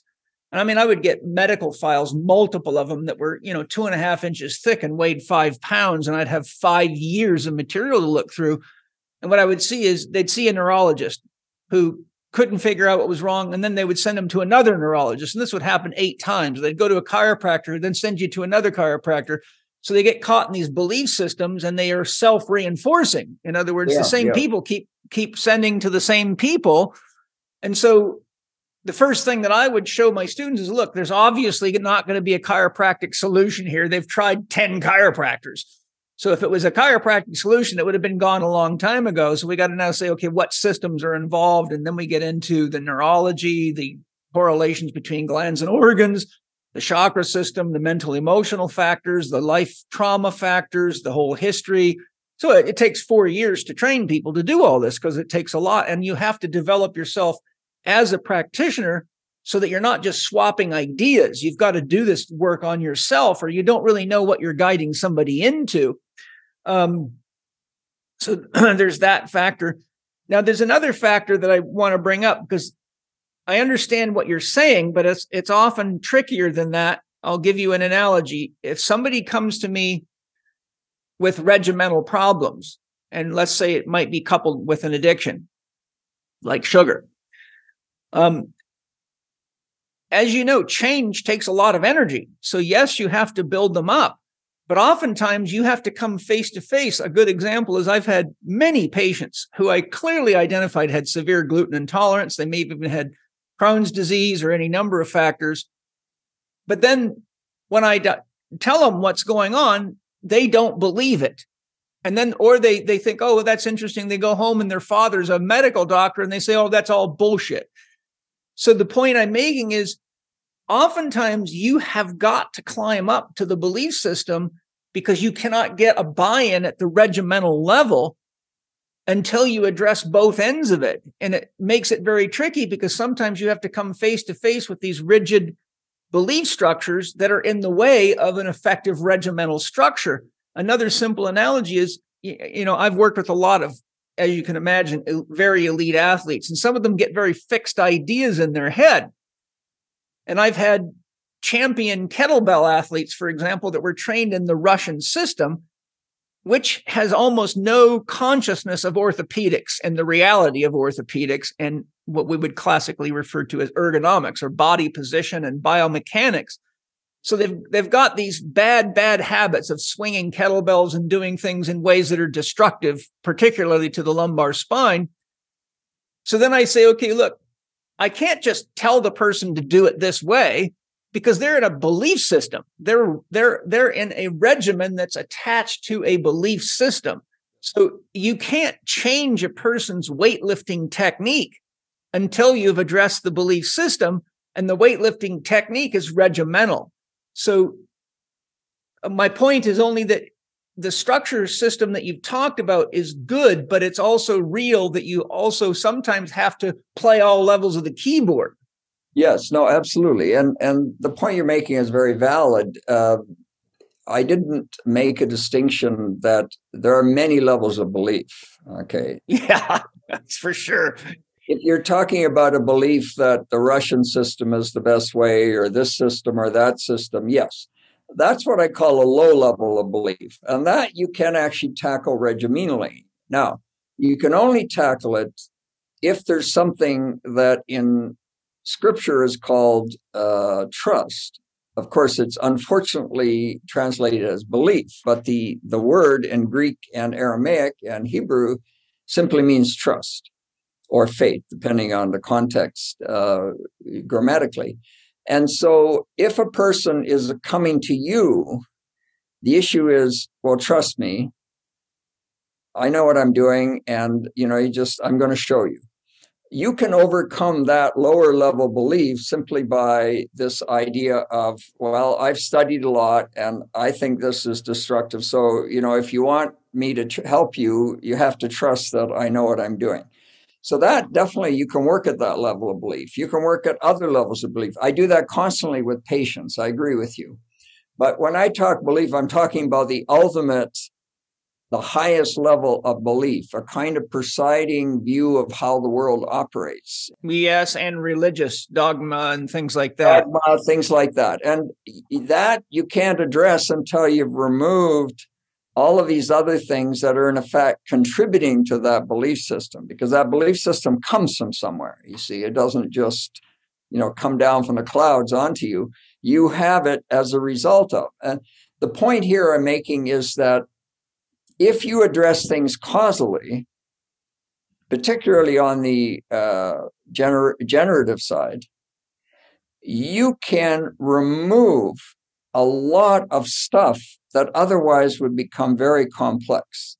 So by removing shocks and traumas, suddenly this works better. Suddenly that works better. Suddenly the body is hydrating better. Suddenly the digestive is improving. And yet you haven't given anything specifically for that or whatever, but you're removing the underlying blockages, the causes for those original problems, or a lower back problem, let's say, or a degenerative spine. So why is the lower back a problem and why is the spine degenerating there? Well, as you work your way through this causality and remove it, suddenly the spine improves. Now, that doesn't mean you don't need a chiropractor or a network or an osteopath or a Bowen practitioner. It just means that what they now do on the regimenal side will have far greater benefit because you've removed the underlying blockage, so that when people go to a chiropractor to snap something back in place and then it snaps out again, if you remove the underlying causation, it gets snapped back in place, it stays there. Yes. And so everything works better when the two sides are working in harmony. But the addressing the causation, certainly on the medicine side, is very powerful because it then, as you said, it feeds back into the regimenal side. It allows the regimenal side to work much, much better. And so all of this is part of a system which has emerged, this second scientific revolution. And you're certainly heading in that direction with your thinking and the way you approach things. It's just that there is something there that has never really been researched, never really been taught. In terms of how this life in nature works. And once we understand that, we bring in all the aspects, what you're doing, what osteopaths do, what Chinese acupuncture and all these people do. You bring all that together, but they're operating within a rational system of laws and principles, and they can say, oh, that's why my thing works. So that's why, it doesn't work when I try to do it here because of this problem. And you get an insight, an understanding that allows everything to work much, much better when it's working according to this rational scientific understanding, just the way it does in the material world with the first scientific revolution. Hi, everybody. I'm sure grateful to have you on this journey with me and listening to the podcast and picking up new and interesting ways that we can all work together to make the world a better place for all living beings, now and in the future. Today, I'm really excited to tell you about Paleo Valley's new wild-caught fish roe. Have you ever tried wild-caught fish roe? I grew up on Vancouver Island, British Columbia, and each year during the salmon run, fish roe was plentiful, and when I'd eat it, I could just feel my body saying yes and wanting more. And that is exactly what happens every time I use Paleo Valley's carefully freeze-dried wild-caught fish roe capsules. Fish roe is an excellent addition to your daily health plan and is prized around the world by various cultures, containing an array of beneficial nutrients you'd get with whole food fish. Paleo Valley's wild-caught fish roe comes from fish caught by sustainably minded fishermen committed to preserving fish runs for future generations, and it's super clean and healthy. It gives your body a great dose of easily absorbed omega-3 fatty acids, which are super important and helpful. In fact, a recent study found 68% of American adults are not consuming enough omega-3s, and 89% had levels in the dangerously low range associated with high cardiovascular risk. Omega-3 deficiencies can cause imbalances in the omega-6 to omega-3 fatty acid ratio, causing things like unhealthy levels of inflammation, low energy levels, poor memory, joint discomfort, dry skin, heart problems, mood swings, and even depression. Fish roe is rich in essential long-chain omega-3 fatty acids from eicosapentaenoic acid, EPA, and docosahexaenoic acid, DHA, which have been linked to less inflammation in consumers, improved cognitive function, healthy mood and mental health, better vision, healthy blood pressure, supported cardiovascular health, and strong immune function, and more. Plus, Paleo Valley wild-caught fish roe is enhanced with other additional compounds and nutrients such as protein, DPA, choline, selenium, vitamins E, C, D, B2, and phospholipids for added benefits. To get your Paleo Valley fish roe, go to paleovalley.com/Chek 15. That's PALEO valley.com/CHEK15. Living 4D listeners save 15% on purchase using the code CHEK15 at checkout. Chek 15. If you're interested in research to back anything I've shared here, feel free to reach out to Paleo Valley and they can help you. Enjoy feeling great eating Paleo Valley's wild-caught fish roe capsules each day. I love them and I use them every day. There's two unfortunate challenges to adopting and applying the natural science or the second scientific revolution as you're presenting it that I see come face to face with. And I'd like to hear your comments on this. And that is, one, in order to be a practitioner that's skillful at this second scientific revolution approach, it takes a lot of study.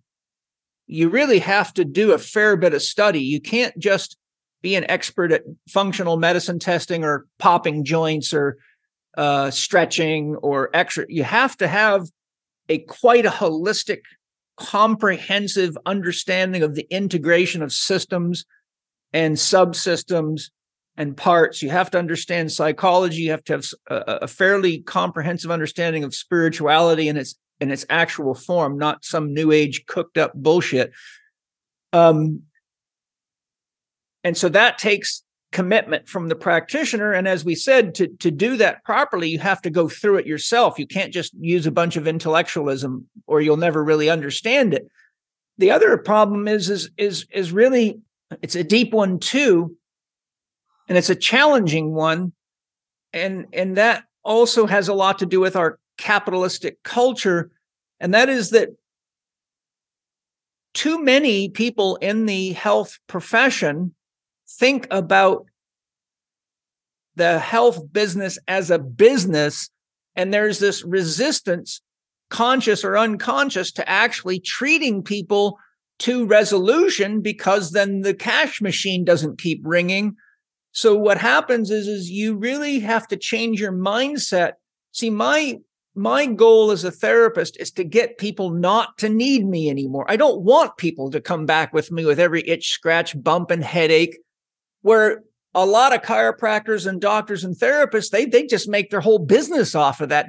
They are like mommy. Run to mommy when you bang your knee and get a Band-Aid and get a kissy, and things will be better. So that just keeps the door revolving all the time. And that kind of stuff drives me nuts because you quickly become basically a babysitter.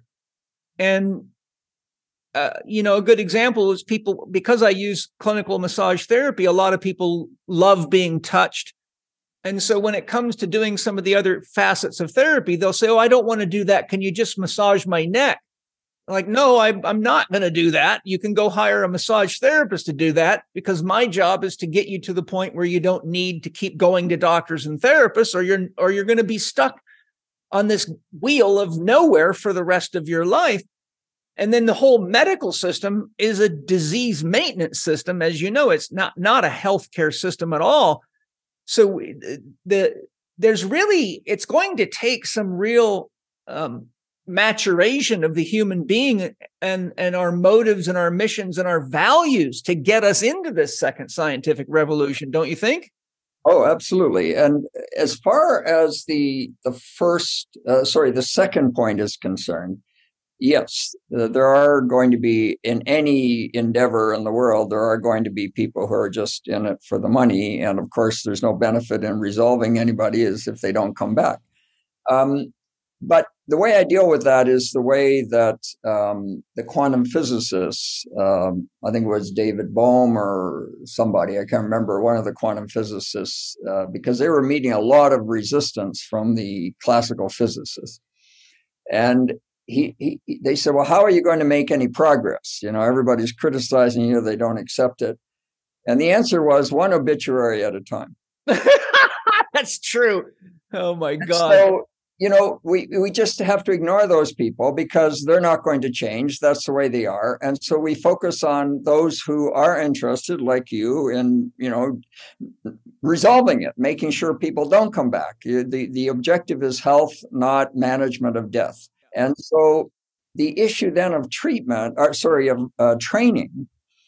is, first of all, to train someone as, I hate to use the word gatekeeper because it has a control notation, but an assessor, an initial assessor, and also someone who can treat fundamentally quite far.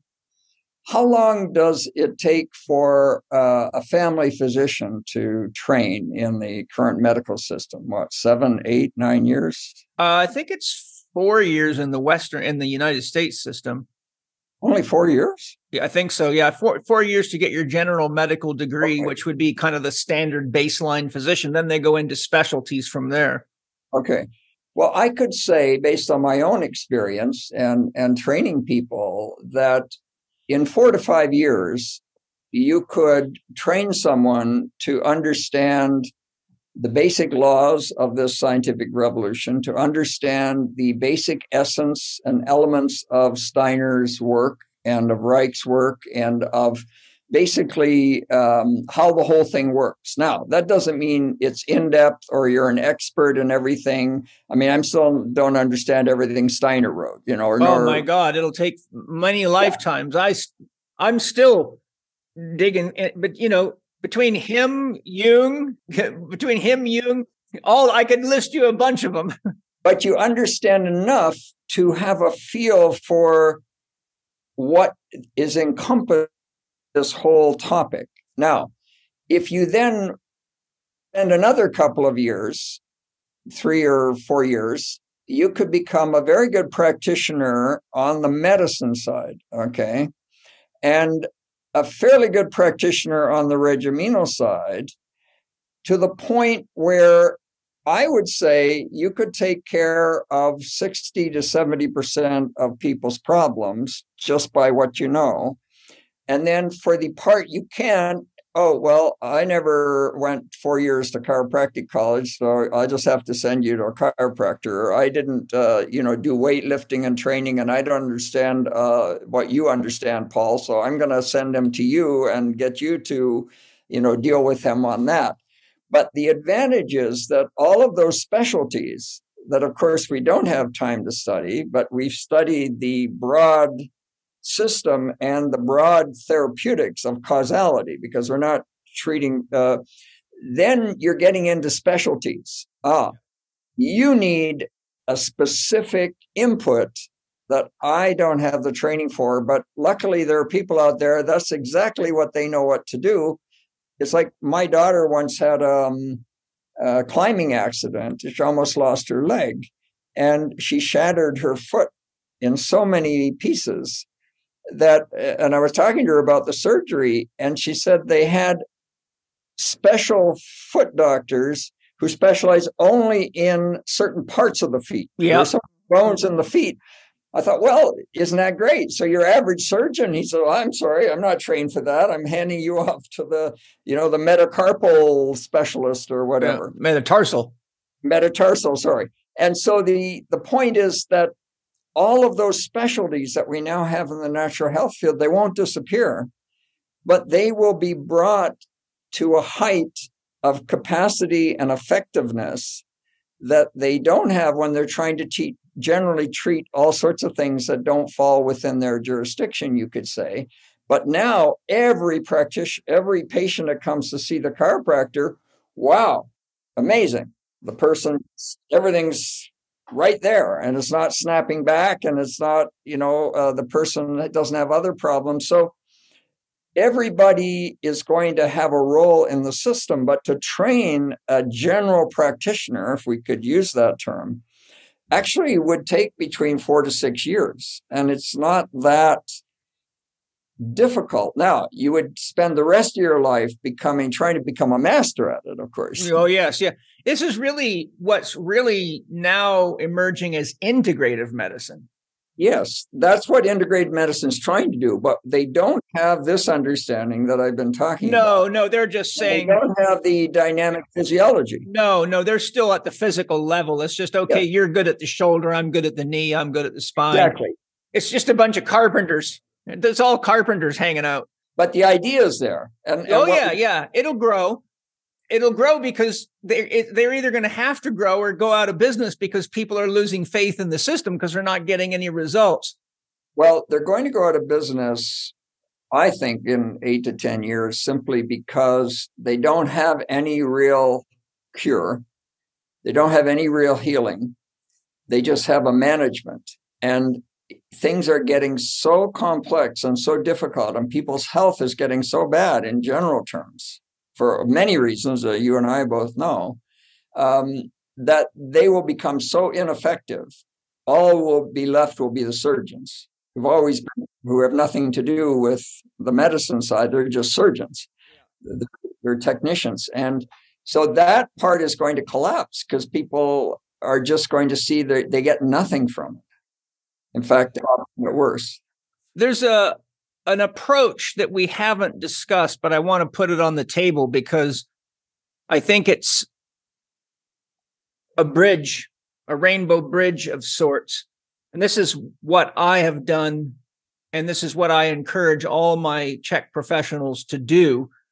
And that is that as we're developing our knowledge of what we would call what you've described as the general physician, because that's, my program's multidisciplinary. So I got medical doctors, chiropractors. I got everybody in there, and I'm cross-training them. Say, look, this is what you need this guy for, and this is what you need this guy for. That's part of the importance of having these different people in the classes, is so they're cross-pollinating all the time.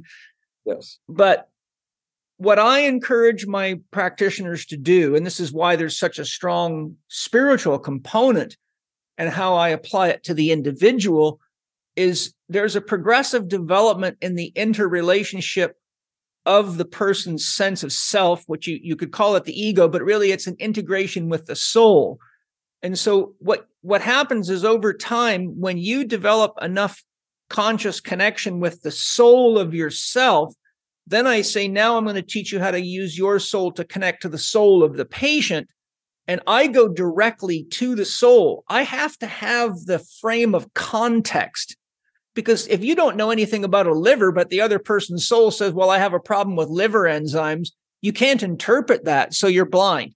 So what I do, and what has helped me help a lot of people, is I gather all the data and I say, okay, it points to such and such, but I then have a conversation with their soul and say, this is what it looks to me is going on.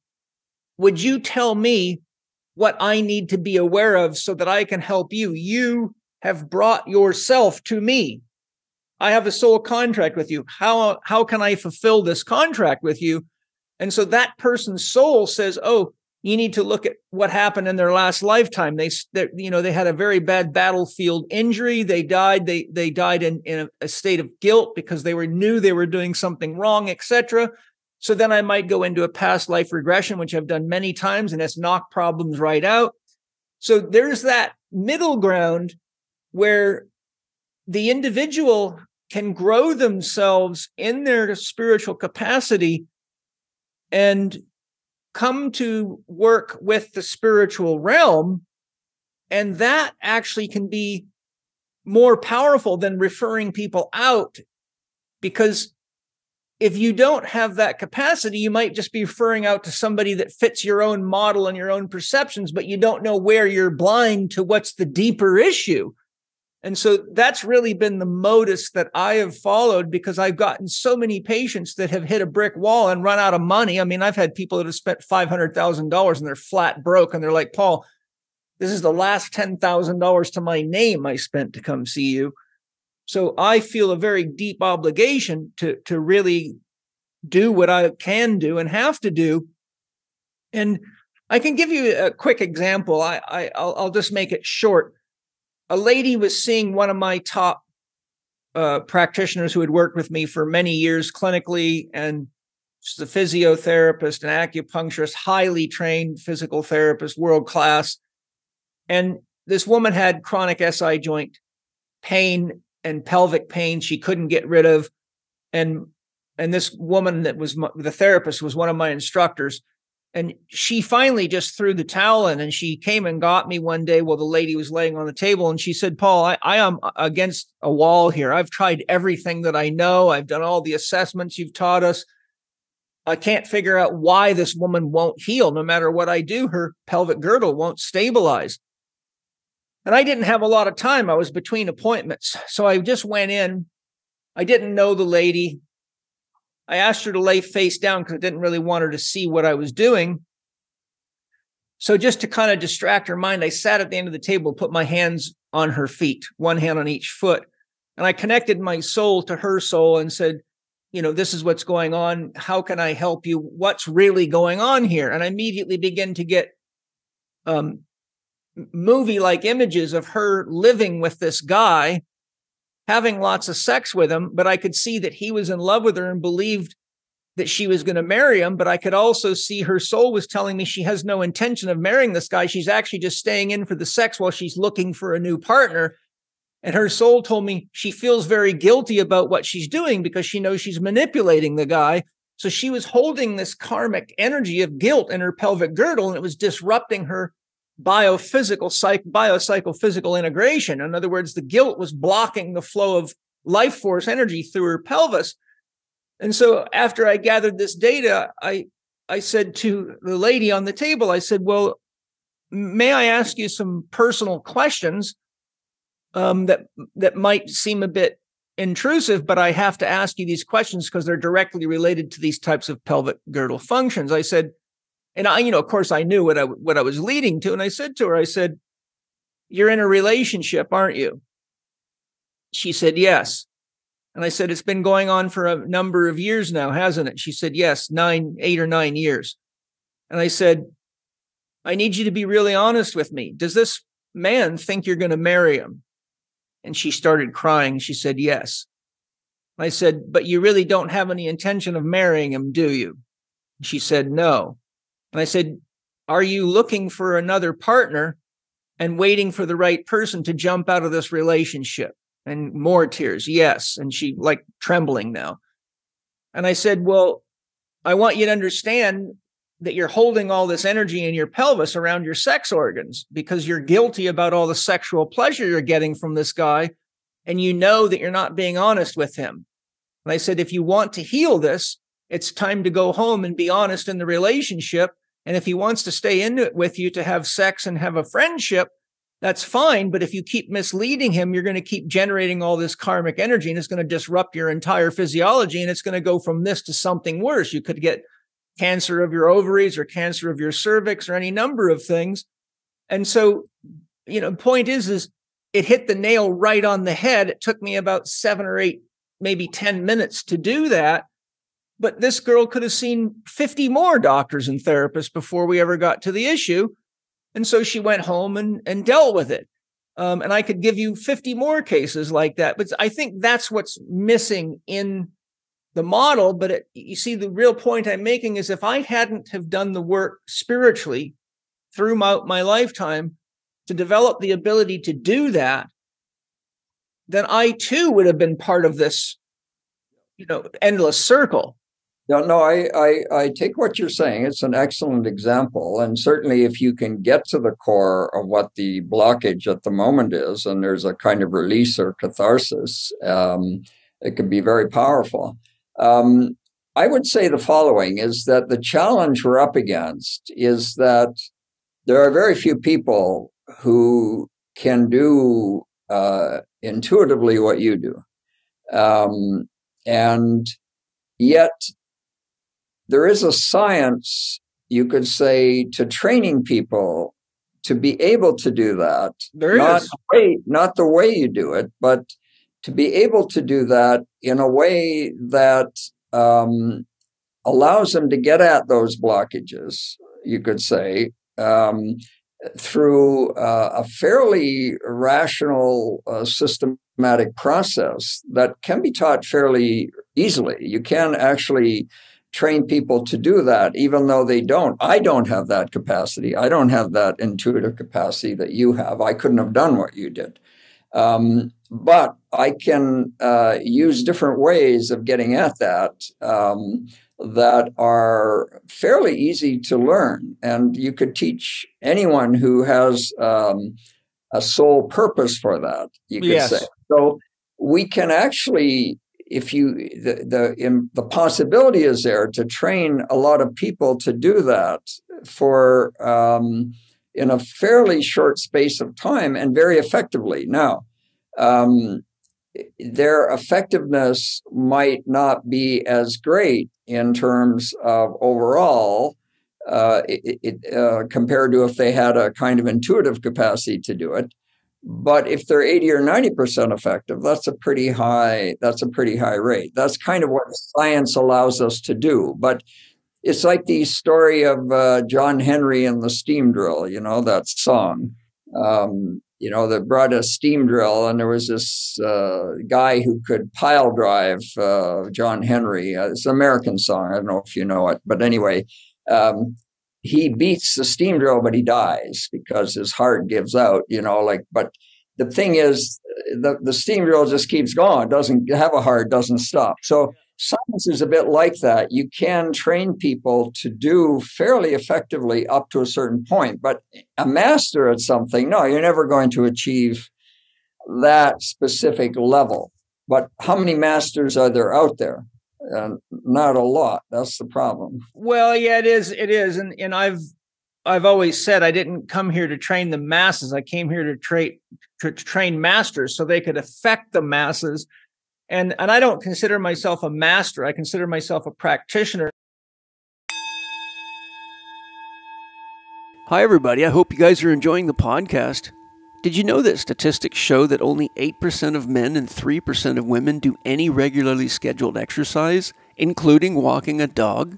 If COVID taught us anything, it was that now it's more important to be healthy and fit than ever before. Are you ready to create the body you want, get fit, be healthy, love what you see in the mirror, wear the clothes you've always wanted to, and have the confidence that you can do it efficiently and effectively? How about having beautiful abs and a lovely butt too? If your answer to these questions is yes, then stick with me for the next couple of minutes and I'll tell you exactly how you can do it. I'll tell you exactly how I do it. I was shocked while doing research for course development when I came across a study showing that the average person today only knows 8 to 12 exercises. I was just as shocked when I found a completely independent study showing that the average person today only eats 10 to 12 foods, and that's it. They just live off 10 to 12 foods, often don't look or feel well, but don't know why. That's pretty sad when you consider that there are about 350,000 edible plants and a fantastic variety of flesh foods we can eat to ensure adequate nutrient variety to keep ourselves healthy. Many people know they need exercise but feel insecure about going to a gym because they aren't sure what to do there. And a lot of people that could afford a gym membership can't afford a personal trainer. And that, sadly, may be a good thing. Why? Because a significant percentage of personal trainers got their certificate by doing nothing but reading a book and passing a multiple choice test online. There's no specific technical training on many of the most important aspects of technique or the science of exercise. Rarely is there any mention of the importance of diet and lifestyle factors that are integral to any effective conditioning program. This would be like studying to be a medical doctor and only studying the bones and not knowing anything about how the rest of the systems of the body work or how they work together.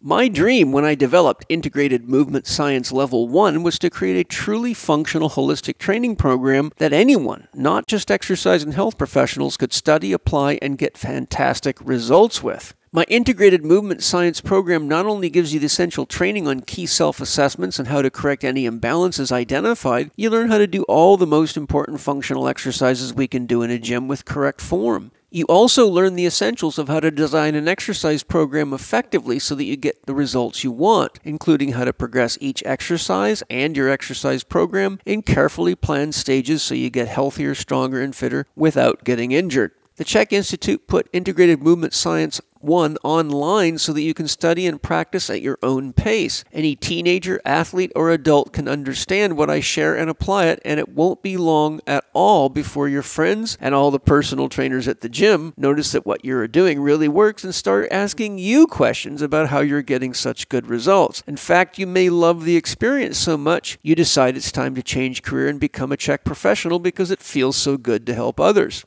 To help you look and feel your best between now and July 1st, 2023, I'm offering Living 4D listeners a discount of $125 on my Integrated Movement Science course online. That's IMS1 online. To get your discount and start creating a new, healthier, fitter, sexier you, go to chek.group, G-R-O-U-P, /L4D IMS1. That's chek.group /L4D IMS1.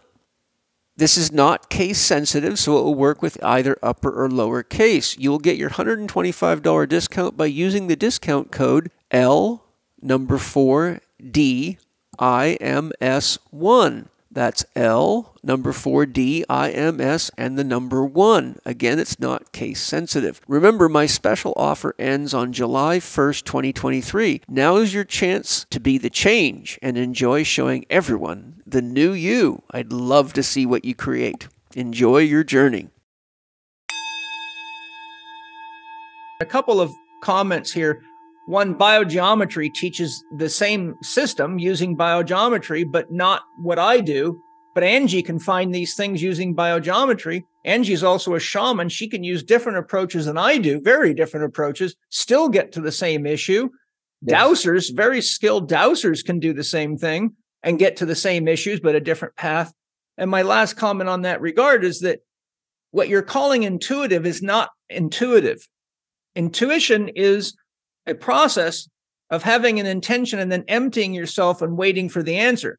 This is using the same principles I use when I remote view, except I'm actually remote viewing by going not to a location, but to the consciousness of that person or the soul of that person and having a direct communication with the God that is in them through the God that is in me, meaning the source of consciousness itself. So it's actually a direct communication between the essence or the entelechy or the soul of that person, the organizing intelligence or the spirit, and my spirit at a soul-to-soul level, which isn't actually intuition, because intuition is passive. This is active.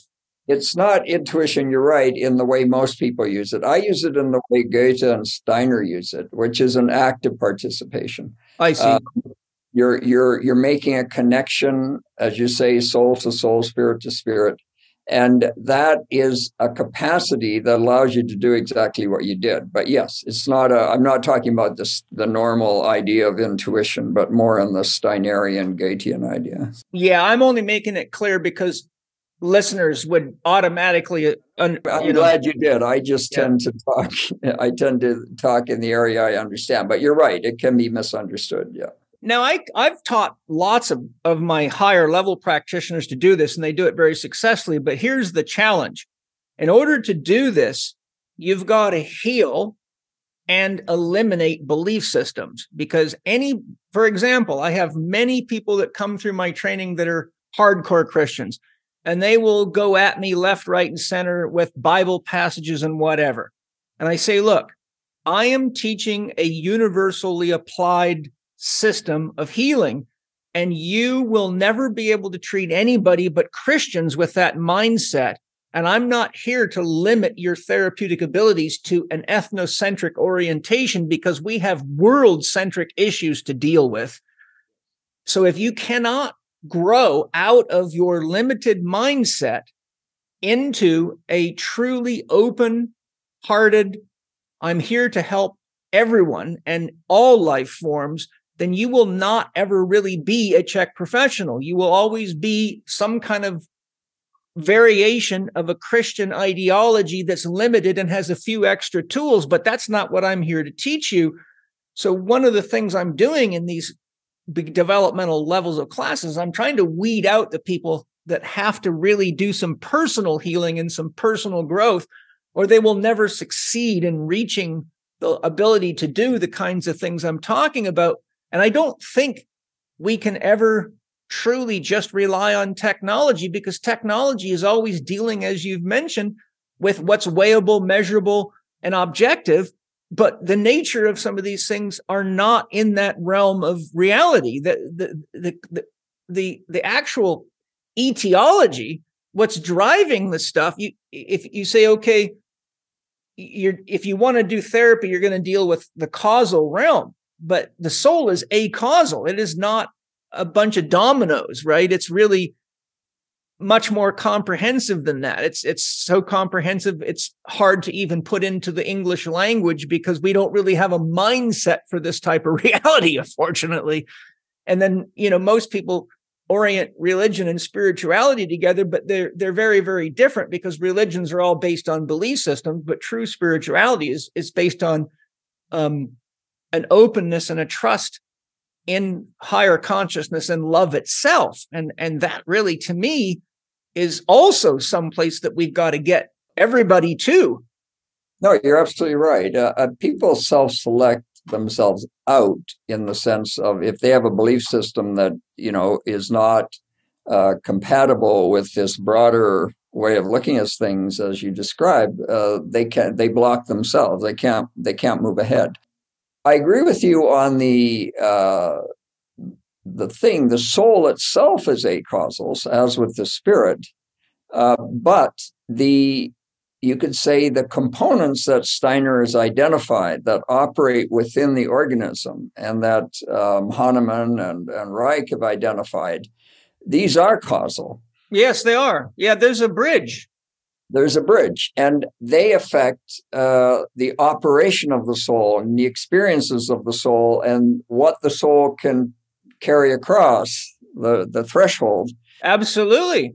And so by addressing not so much the soul per se, because that doesn't need treatment, just as the true self doesn't need treatment, but addressing all of these other components that make up your being on this earth in a given incarnation, by addressing those and removing and lifting all of the blockages that are in the way. I see it like somebody going down a road and there are these trees across the road, there's a rock slide, et cetera, and if the person has to stop personally and spend a lifetime just removing one tree across the road, and that's all you can do in a given lifetime, okay, that's a natural kind of evolution. But if you can have a technology, and I don't mean technology in the materialistic sense, but a system, a thought, of whatever, that can remove that tree fairly quickly so you can go on to the next blockage, and then you can help them remove that, and you can go much further down the road before you have to cross the threshold.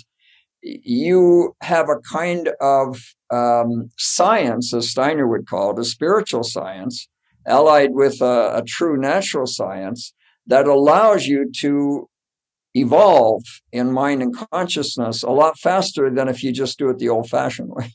Yeah, the analogy that I would give to sort of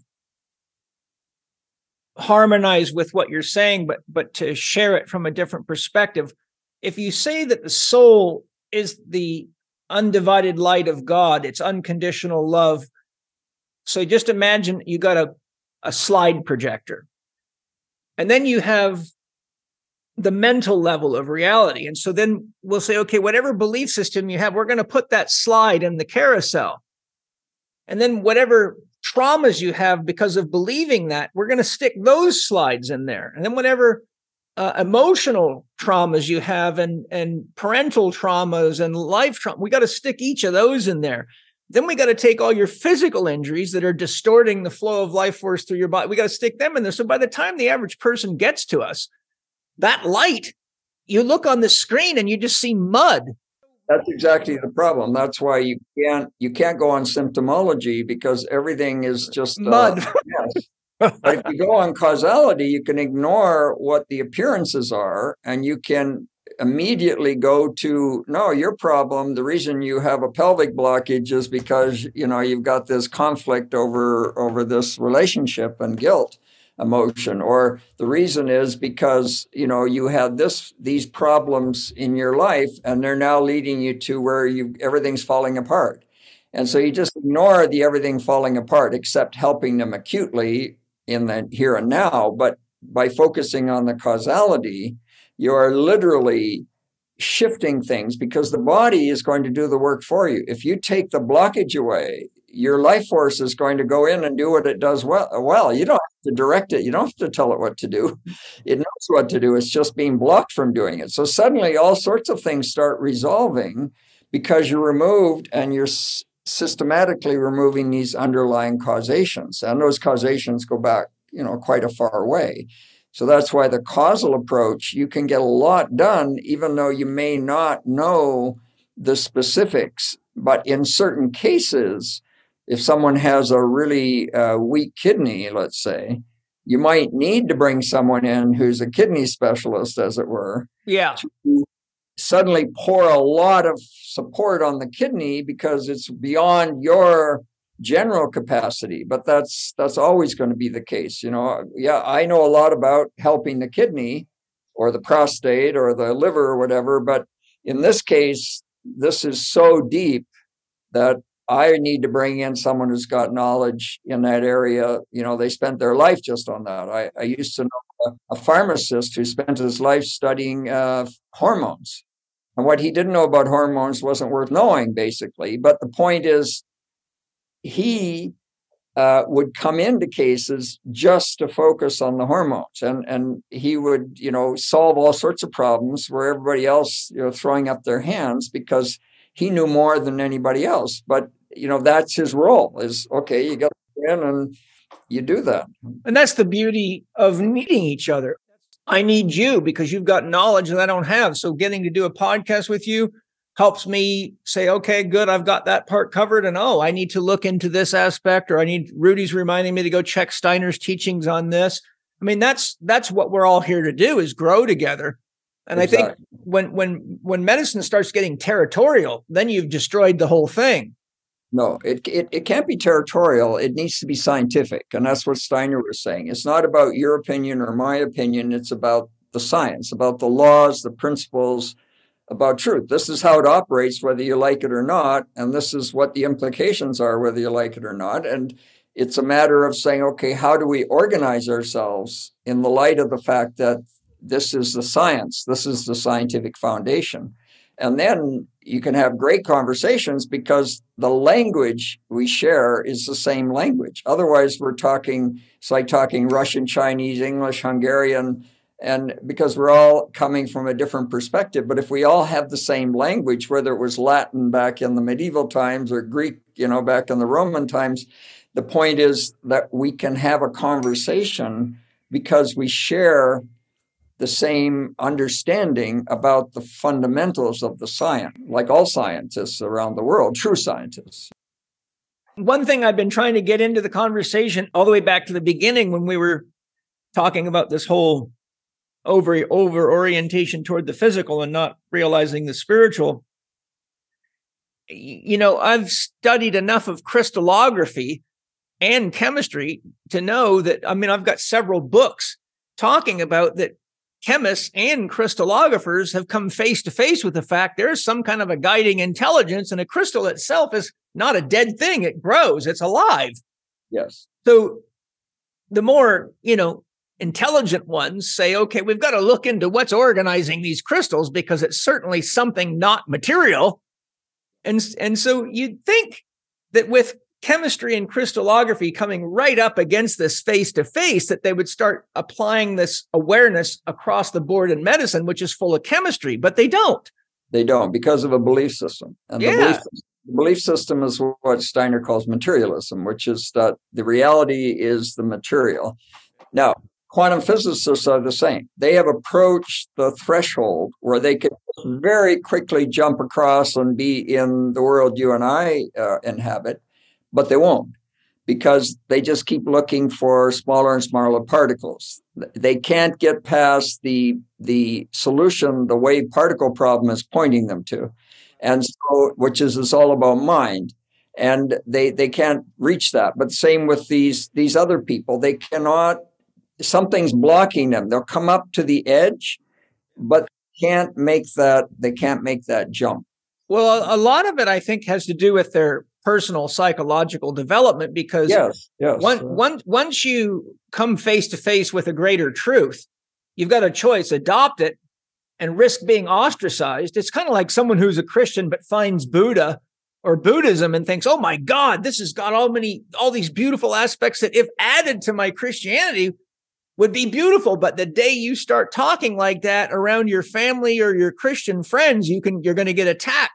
So if you're not ready to go on the hero's journey, stand on your own 2 feet, or go through the individuation process, then you're going to be a closet person who crosses the threshold, but doesn't ever tell anybody about it because you're not ready to be an adult yet. Yeah, you don't want to be ostracized. And this is, again, what science is about. It's not about a particular view. So you can find Buddhism in scripture and the gospel. It's the Sermon on the Mount. That is word for word Buddhist. So the key is not about Christianity, Buddhism. It's about what is the science of the evolution of mind and consciousness, as Steiner would say. And that's why Steiner focused so much on the Christ event, not because it's a religious event, but the fact that from an evolutionary scientific perspective, this was a massive, important shift in Earth evolution, you could say, and therefore affects us very much. But the point is, you're absolutely right. It's what it draws me is the whole science. And if the science is saying this, then any belief that says something contrary has to fall away. And I can tell you, I've had many beliefs fall away. So, yeah, me too. And that really is the Achilles heel of science today, is because there's so much money being made off of belief systems. And the other thing is, if you actually understood the Buddhist correlation to the Sermon on the Mount, which you could easily also say is Sufi or Taoism, if you understand those, because it's perennial philosophy is what it is, then what happens is to the degree that becomes common knowledge amongst any sect, you lose control of the people and your ability to get them to conform and pay money, and you now lost the government of religion.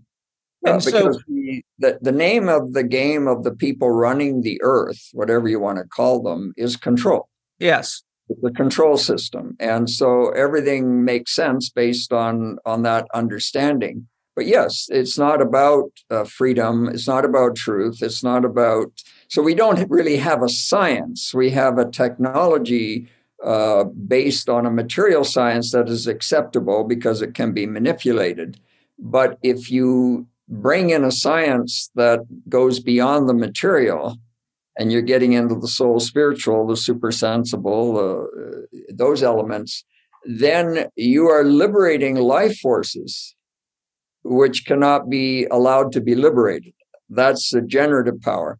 Because if your generative power is running at full capacity, you don't need any government. Medicine. You don't need medicine. You are an individual sovereign person, and you can operate in a relationship with your peers on your own. And so then this cannot be allowed to happen as far as the control freaks are running the world. I know.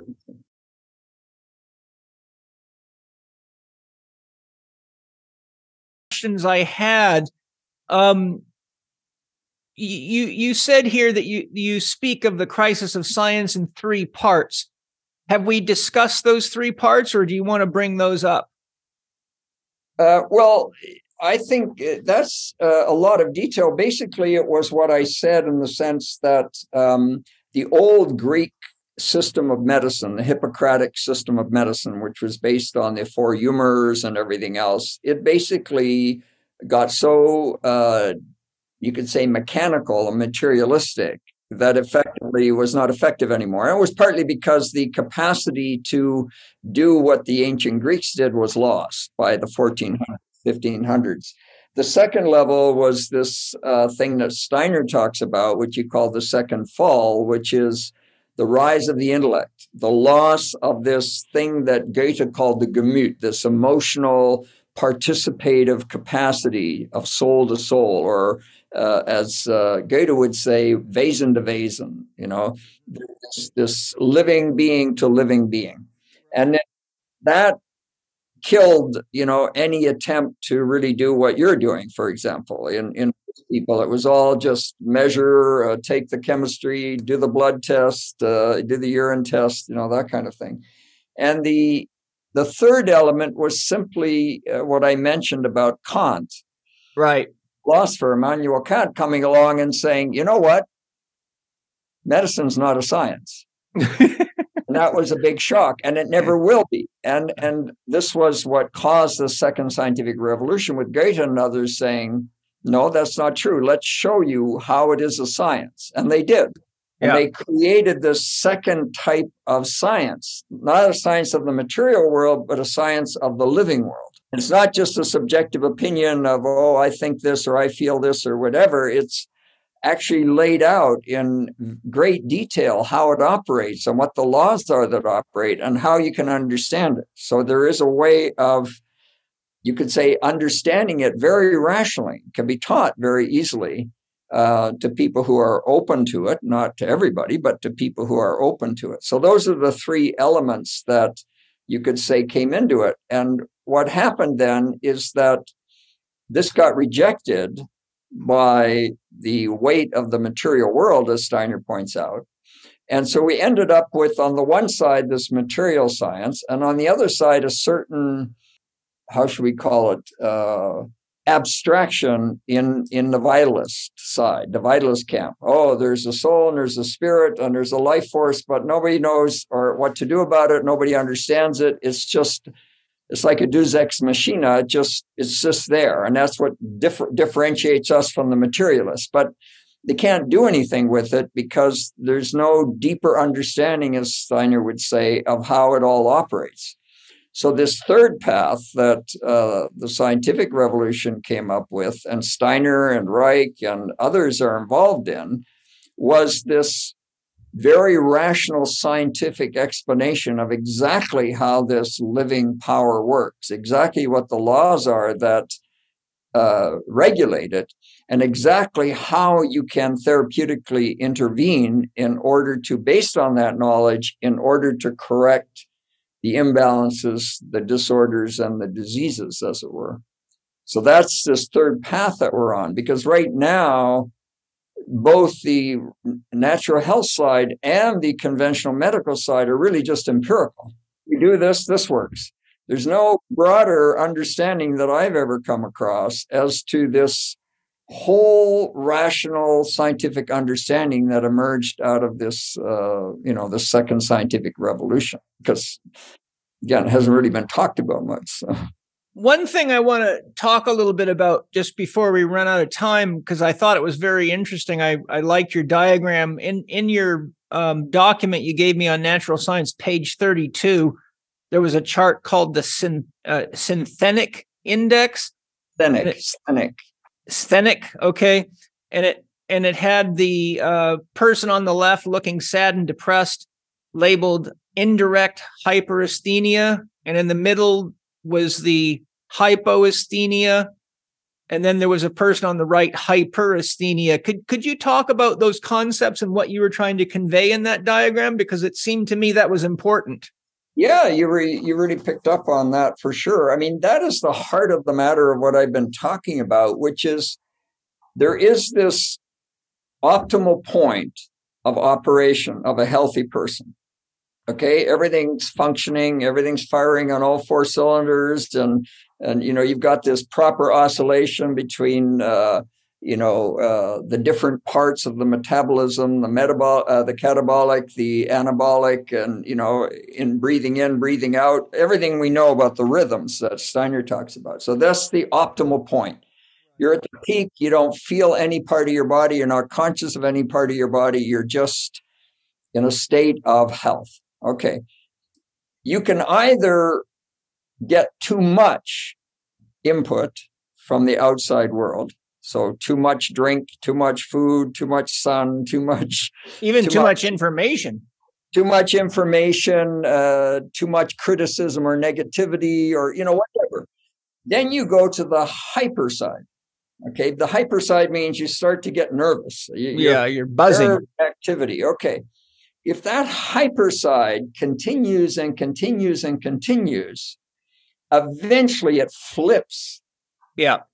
Yang becomes yin.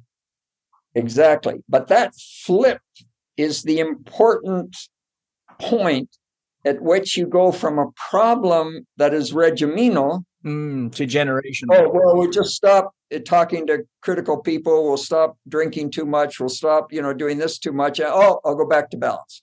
But once you cross that threshold, you can't do that anymore because that threshold is now on the generative side and there's damage there and it requires a totally different therapeutic. Okay, now, if you're healthy, but now you're not getting enough sunshine, you're not getting enough vitamin C. You're not getting enough movement or exercise. You're not having enough love in your relationships or whatever.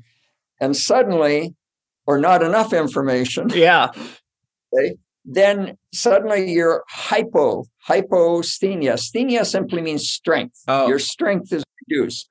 Hyper means, I'm running around. I could run 5-10 kilometers, but that's not healthy necessarily. Not if you keep doing it.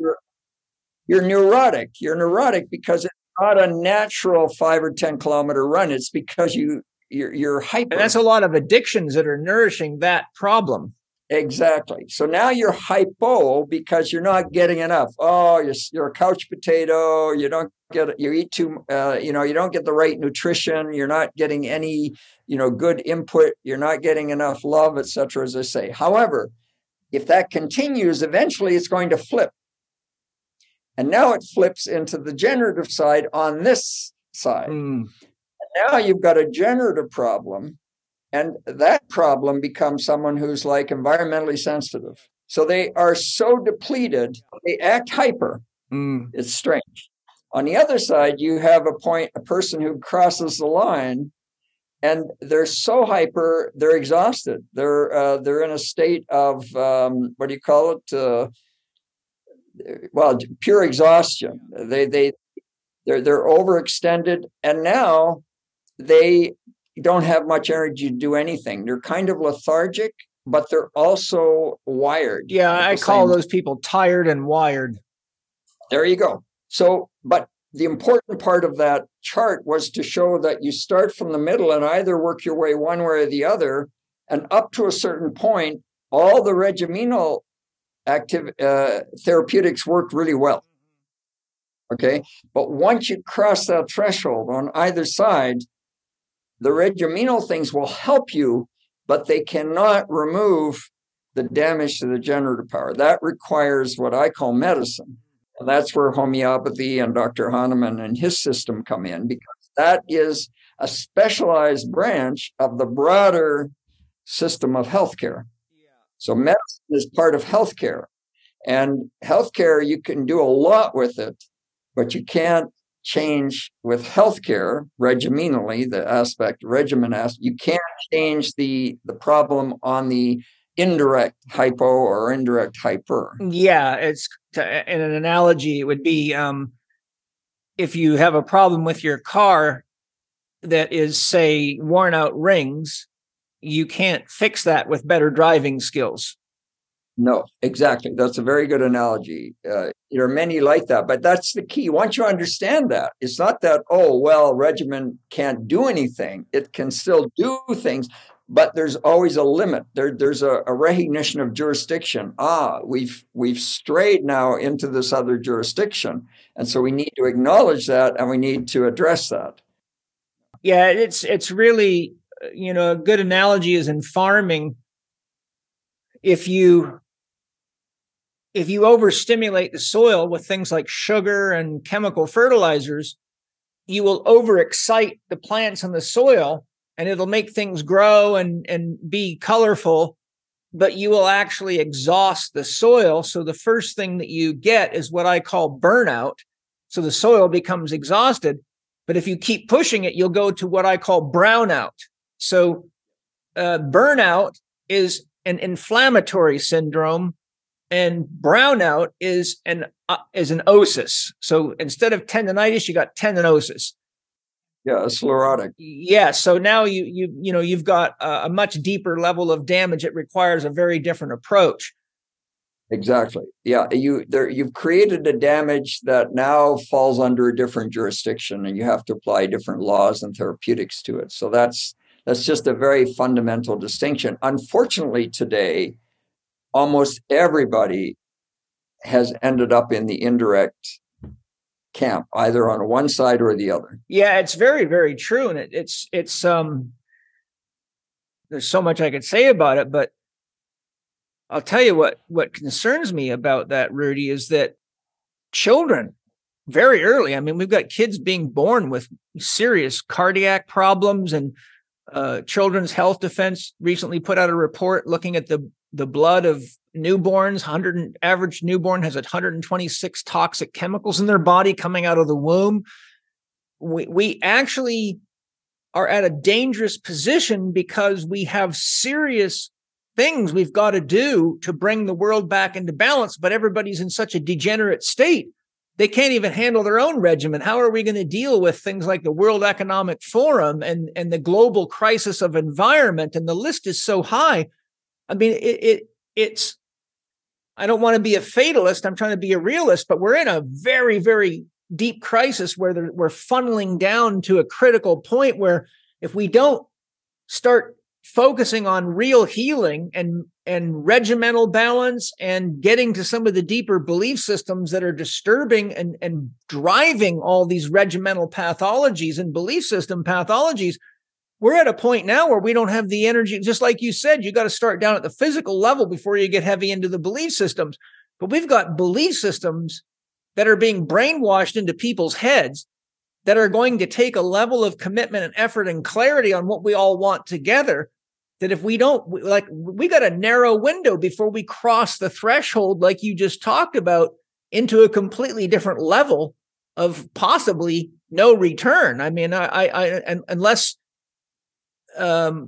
Jesus does come back and brings a lot of angels and starts cleaning up house and being daddy who's wiping bottoms for children that just didn't pay attention, which won't do well for the Catholic Church because they're the ones that's supposed to teach you how to do this in the first place. We could all be praying. Yeah, no, absolutely. There's definitely grounds for being pessimistic. But if you understand in spiritual science that on the spiritual side, there's a whole host of spiritual allies, you could say, what Steiner calls the spiritual hierarchies, that are there to help us.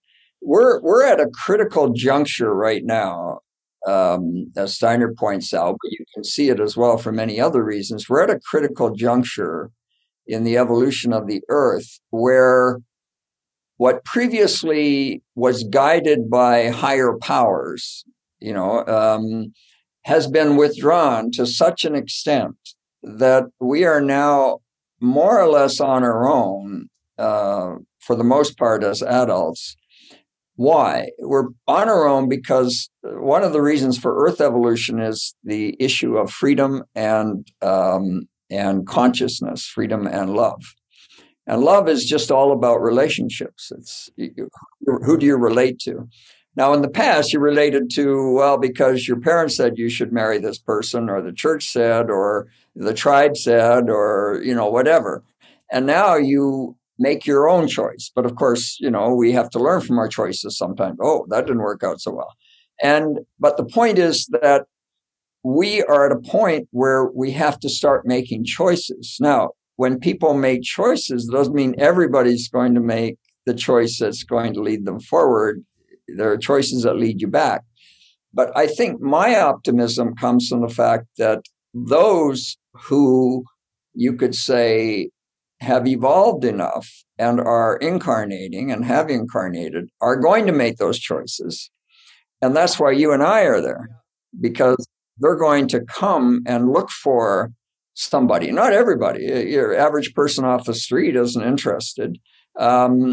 But people are searching. And what are they searching for? They're not sure themselves, but they end up in your office, or they end up in my office or someone else's, or they read a book, or something that triggers an enlightenment or awakening, and they start on their path. But Steiner pointed out that we're, as a result of this process of having to make a choice consciously, not just following what someone tells you, but having to make a choice, that we're heading, as a result of this movement towards materialism, transhumanism, and all of this IA, intelligence, artificial AI, chat bots, etc., etc., we're heading towards a divide. Now, you can already see it. Oh, hell yes. Politically, but not just now, but over the next centuries, we're heading towards a divide between those people who choose the light and those who choose to stay in the dark. And that leads to eventually a big split, in terms of Earth evolution. But to the extent that you understand the laws of nature and the laws of nature's God, you could say, then you are going to be protected. You're going to be saved because you're going to be healthy. So let's say they release another bug, if there ever was one. Let's say some Marburg or cholera or whatever. Something, yeah. Are you worried? I'm not worried. I'm not worried because it's the same principles you use for any of them. Exactly. So the point is, yeah, I'll deal with it because I understand the law. I understand the therapeutics. I understand, my own body and how to protect myself, etc. So you are going to be, God made people to be proof against the elements. It's only when we stray from the path, you could say, that we become hypersthenic, which means weak in the hyper sense, or hyposthenic. But if we stay and get into that optimal range, where we're sitting, and it doesn't matter that cholera passes by. It doesn't matter that, they adulterate the food supply or this or that, because you will be strengthening yourself to handle that. You can digest anything if you're healthy, even poison. Okay. Steiner points out that the bodies are going to become more and more mechanical and material. Yeah. And we see that totally transhumanism. So the spirits that are going to incarnate, as we go forward, they are going to be the ones that survive are going to be the ones that are stronger, that they can actually live in a more material, rigid body, because the body you have now is a lot more material and difficult to deal with than one from 300 years ago or 500 years ago. And so they will have this strength and ability to literally live in that kind of a capsule in their next incarnation. And so they will survive, because everything is a struggle simply because it's meant to raise us in mind and consciousness. So I'm not pessimistic in that overall sense. I don't like what's going on. No, I don't either.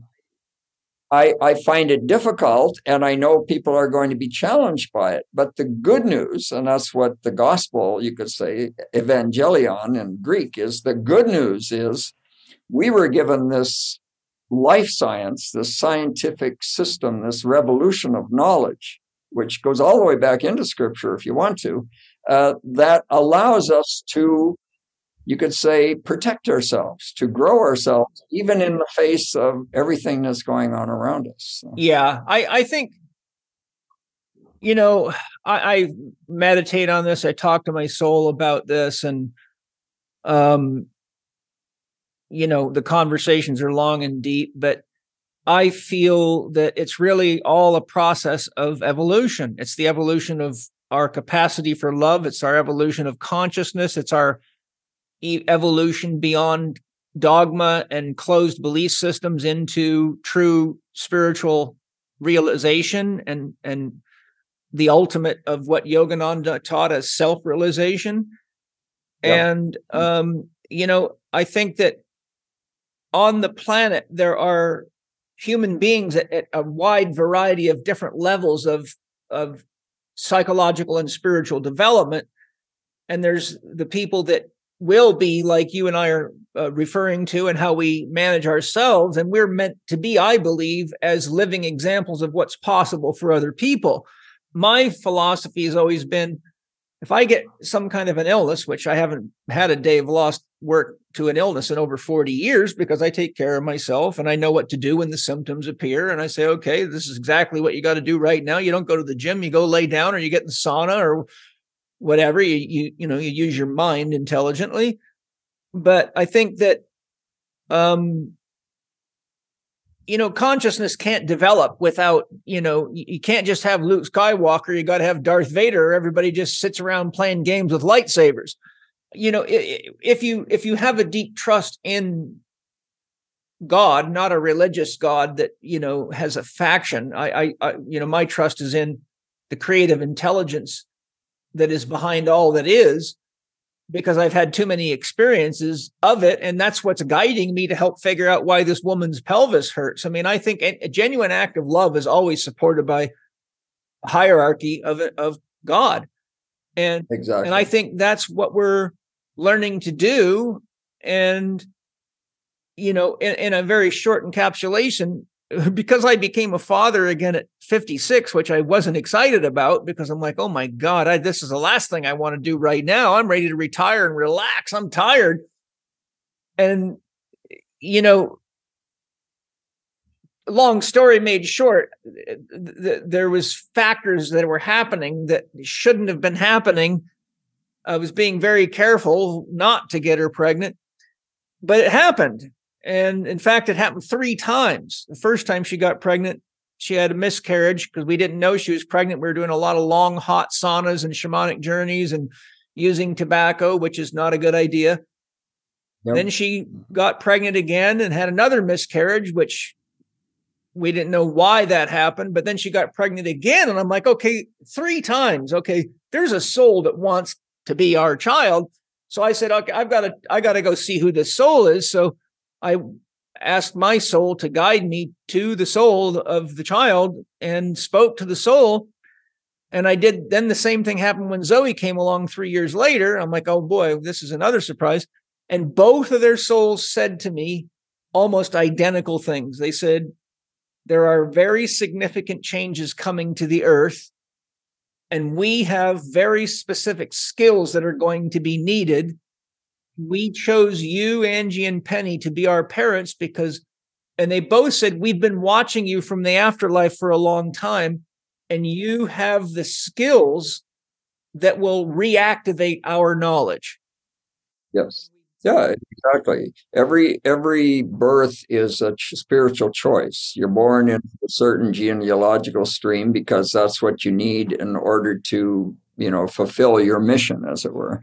As long as you're making choices, I see that I only ultimately have responsibility only for myself to make choices for myself. But in doing that, as long as they're resonant with, Scripture would put it, God's will, which is simply a matter of saying with your heart's desire, then you're helping everybody else around you that's connected to you. Because that choice, if it's the truth can only free and liberate and help other people. So ultimately, the key is not that you know what's good for anyone else. You only know what's good for you and make choices for yourself. But I'm not talking about practical things like, well, we need to feed our child or this kind of thing, but broader life choices, they have to be made based on what is ultimately in your heart's desire, why you came on this earth, because you have a mission to fulfill.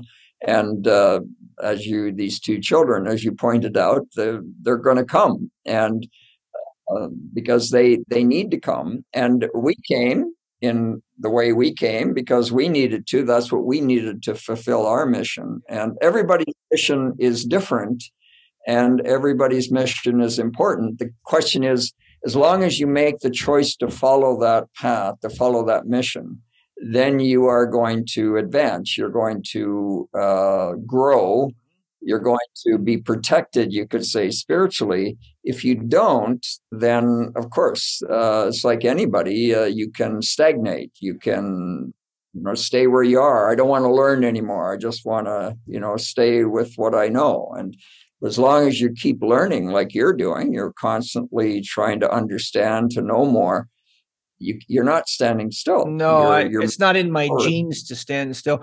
The problem is, as you know, the more you learn and the more knowledge you have, the bigger your questions get.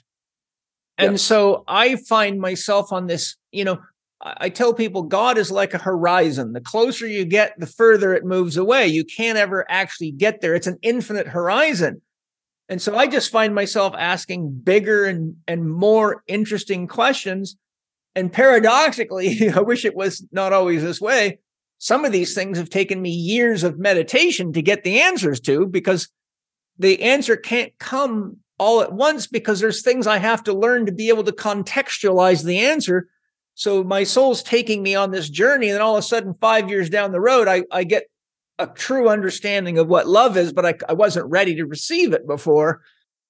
Yeah, it would have been given to you, but you wouldn't know what to do with it. It'd be like a tool, given a tool, and you have no idea. You weren't taught how to use that tool, so it's of no value. Yeah, it'd be like someone 120 years ago finding an iPhone laying on a next where the horses are standing. They would be completely baffled and probably think it was a fishing lure or something, Yeah, no, we receive what we need at the time we're ready to receive it and able to do something with it. And that's why it's not a matter of, everybody should understand this. It's a matter of putting it out into the consciousness and the universe. And those who are ready to, that's the wonderful thing about the internet and your podcast, for example, those who are ready to hear it.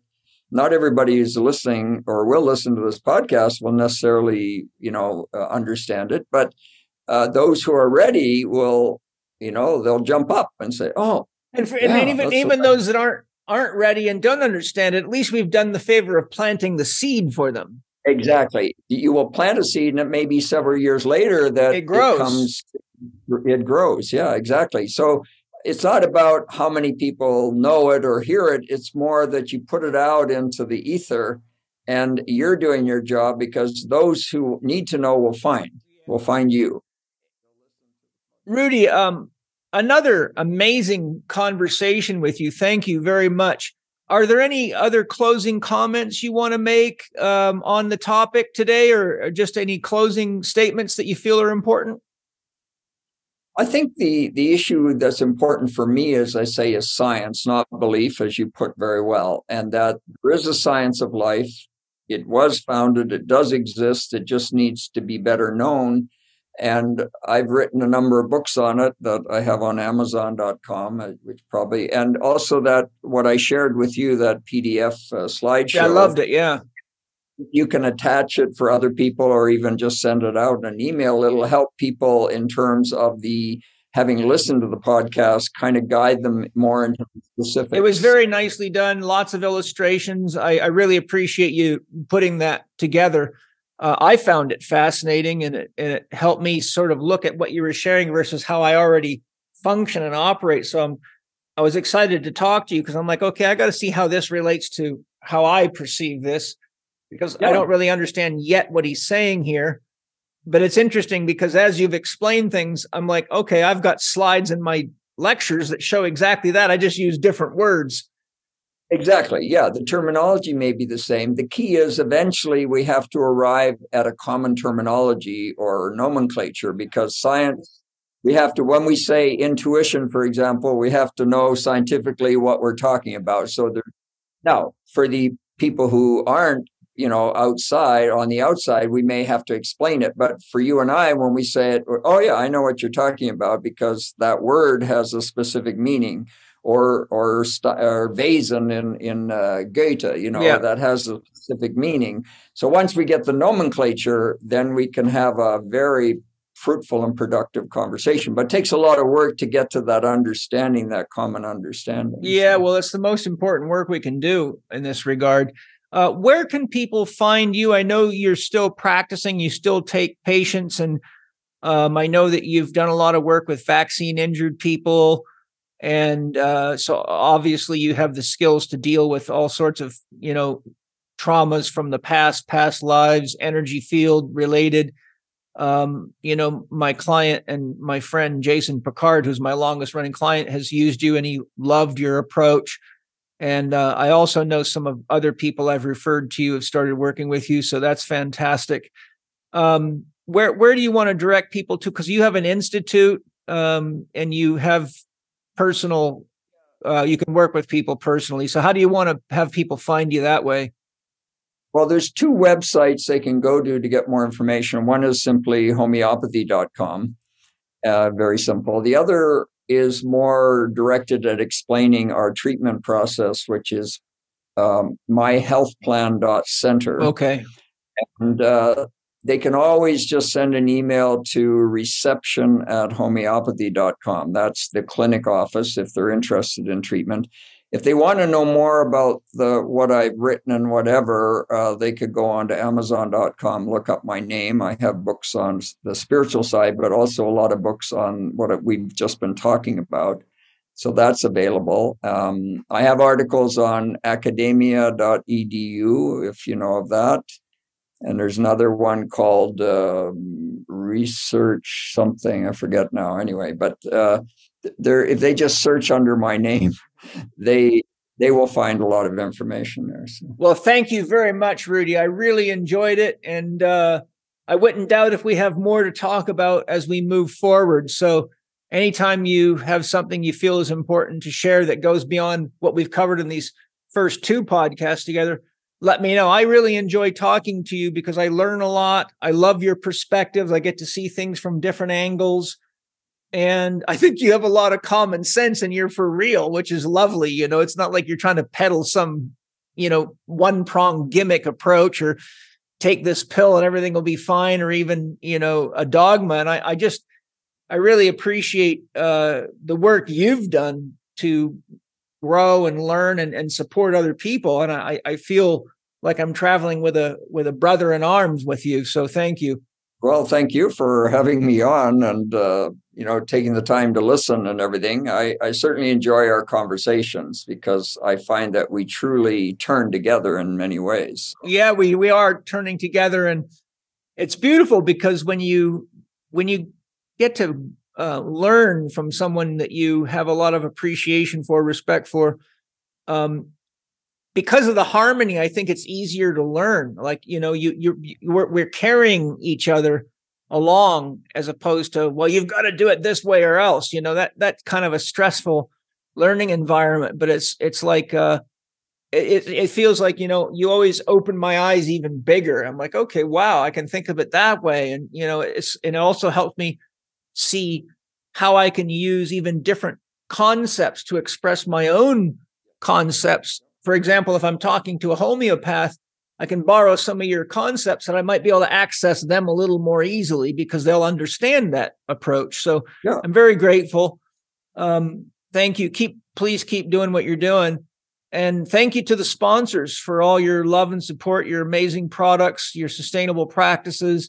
Thank you to each of you for anything you buy from the sponsors that supports me, so I can take the time off of client work and all the other things I have to do to pay the bills like the rest of you and focus on finding people like Rudi and spending the time to meet with them and do outlines and try to put together a real meaningful podcast. So it's not just a bunch of yakety-yak gobbledygook, who's screwing who, Debbie does Dallas kind of craziness. So lots of love to all you guys. I think Rudi's probably inspired you today to really, really grow yourself into an open-hearted, open-minded state for all the reasons we've talked about. And I think today is the day to really spend time with yourself and figure out what is it you love to do that you can bring your heart and soul to the world, and do that, because that gives you the inspiration to do the healing work necessary and to develop the relationships necessary to have that great sense of joy and comfort of knowing that you really are here adding value and adding beauty and adding love to the world. And I think if we all do that, it'll be a lot more fun than if we wait until the shit hits the fan and then start have to picking up pieces and hoping we can survive it all together. So I hope you guys feel inspired to become and to grow and to share and to love more. So look forward to sharing a lot more with you guys next time. Thank you all for joining us today. Lots of love. Thank you for listening to Living 4D with Paul Chek and today's guest, Rudi Verspoor. If you'd like to download a PDF created by Rudi to accompany this podcast, you can go to bit.ly/Rudi Verspoor. That's bit.ly/RudiVerspoor. You can find out more about the School for Romantic Science and Healthcare at romantichealthcare.com. There you can find holistic education for self-exploration or become a romantic healthcare practitioner. Also visit the Hahnemann Center for Heilkunst and Homeopathy online at homeopathy.com, where you can learn more about the comprehensive study programs for healthcare professionals. For those interested in private one-on-one sessions for specific health needs, you can visit the HCH Romantic Healthcare Clinic at myhealthplan.center. You can find Paul on Instagram and TikTok at paul.chek, on Twitter at paulchek, or on his YouTube podcast channel, youtube.com/living4D with Paul Chek. You can also watch more on Paul's blog at paulcheksblog.com, or visit the Chek Institute site at chekinstitute.com to find Paul's e-learning courses, advanced training programs, and learn more about the Chek Academy. You can read the show notes and find links to all the resources mentioned in this episode at chekinstitute.com/podcast. A big thank you to our sponsors, Bioptimizers, Paleo Valley, and Organifi. Their support is essential in producing this podcast, and we hope you will show your support by visiting them online and trying all the amazing products they produce. And finally, if you enjoyed today's episode, please consider leaving us a 5-star rating and a warm review at the top of the show page on Spotify, or at the bottom of the show page if you are listening on Apple Podcast.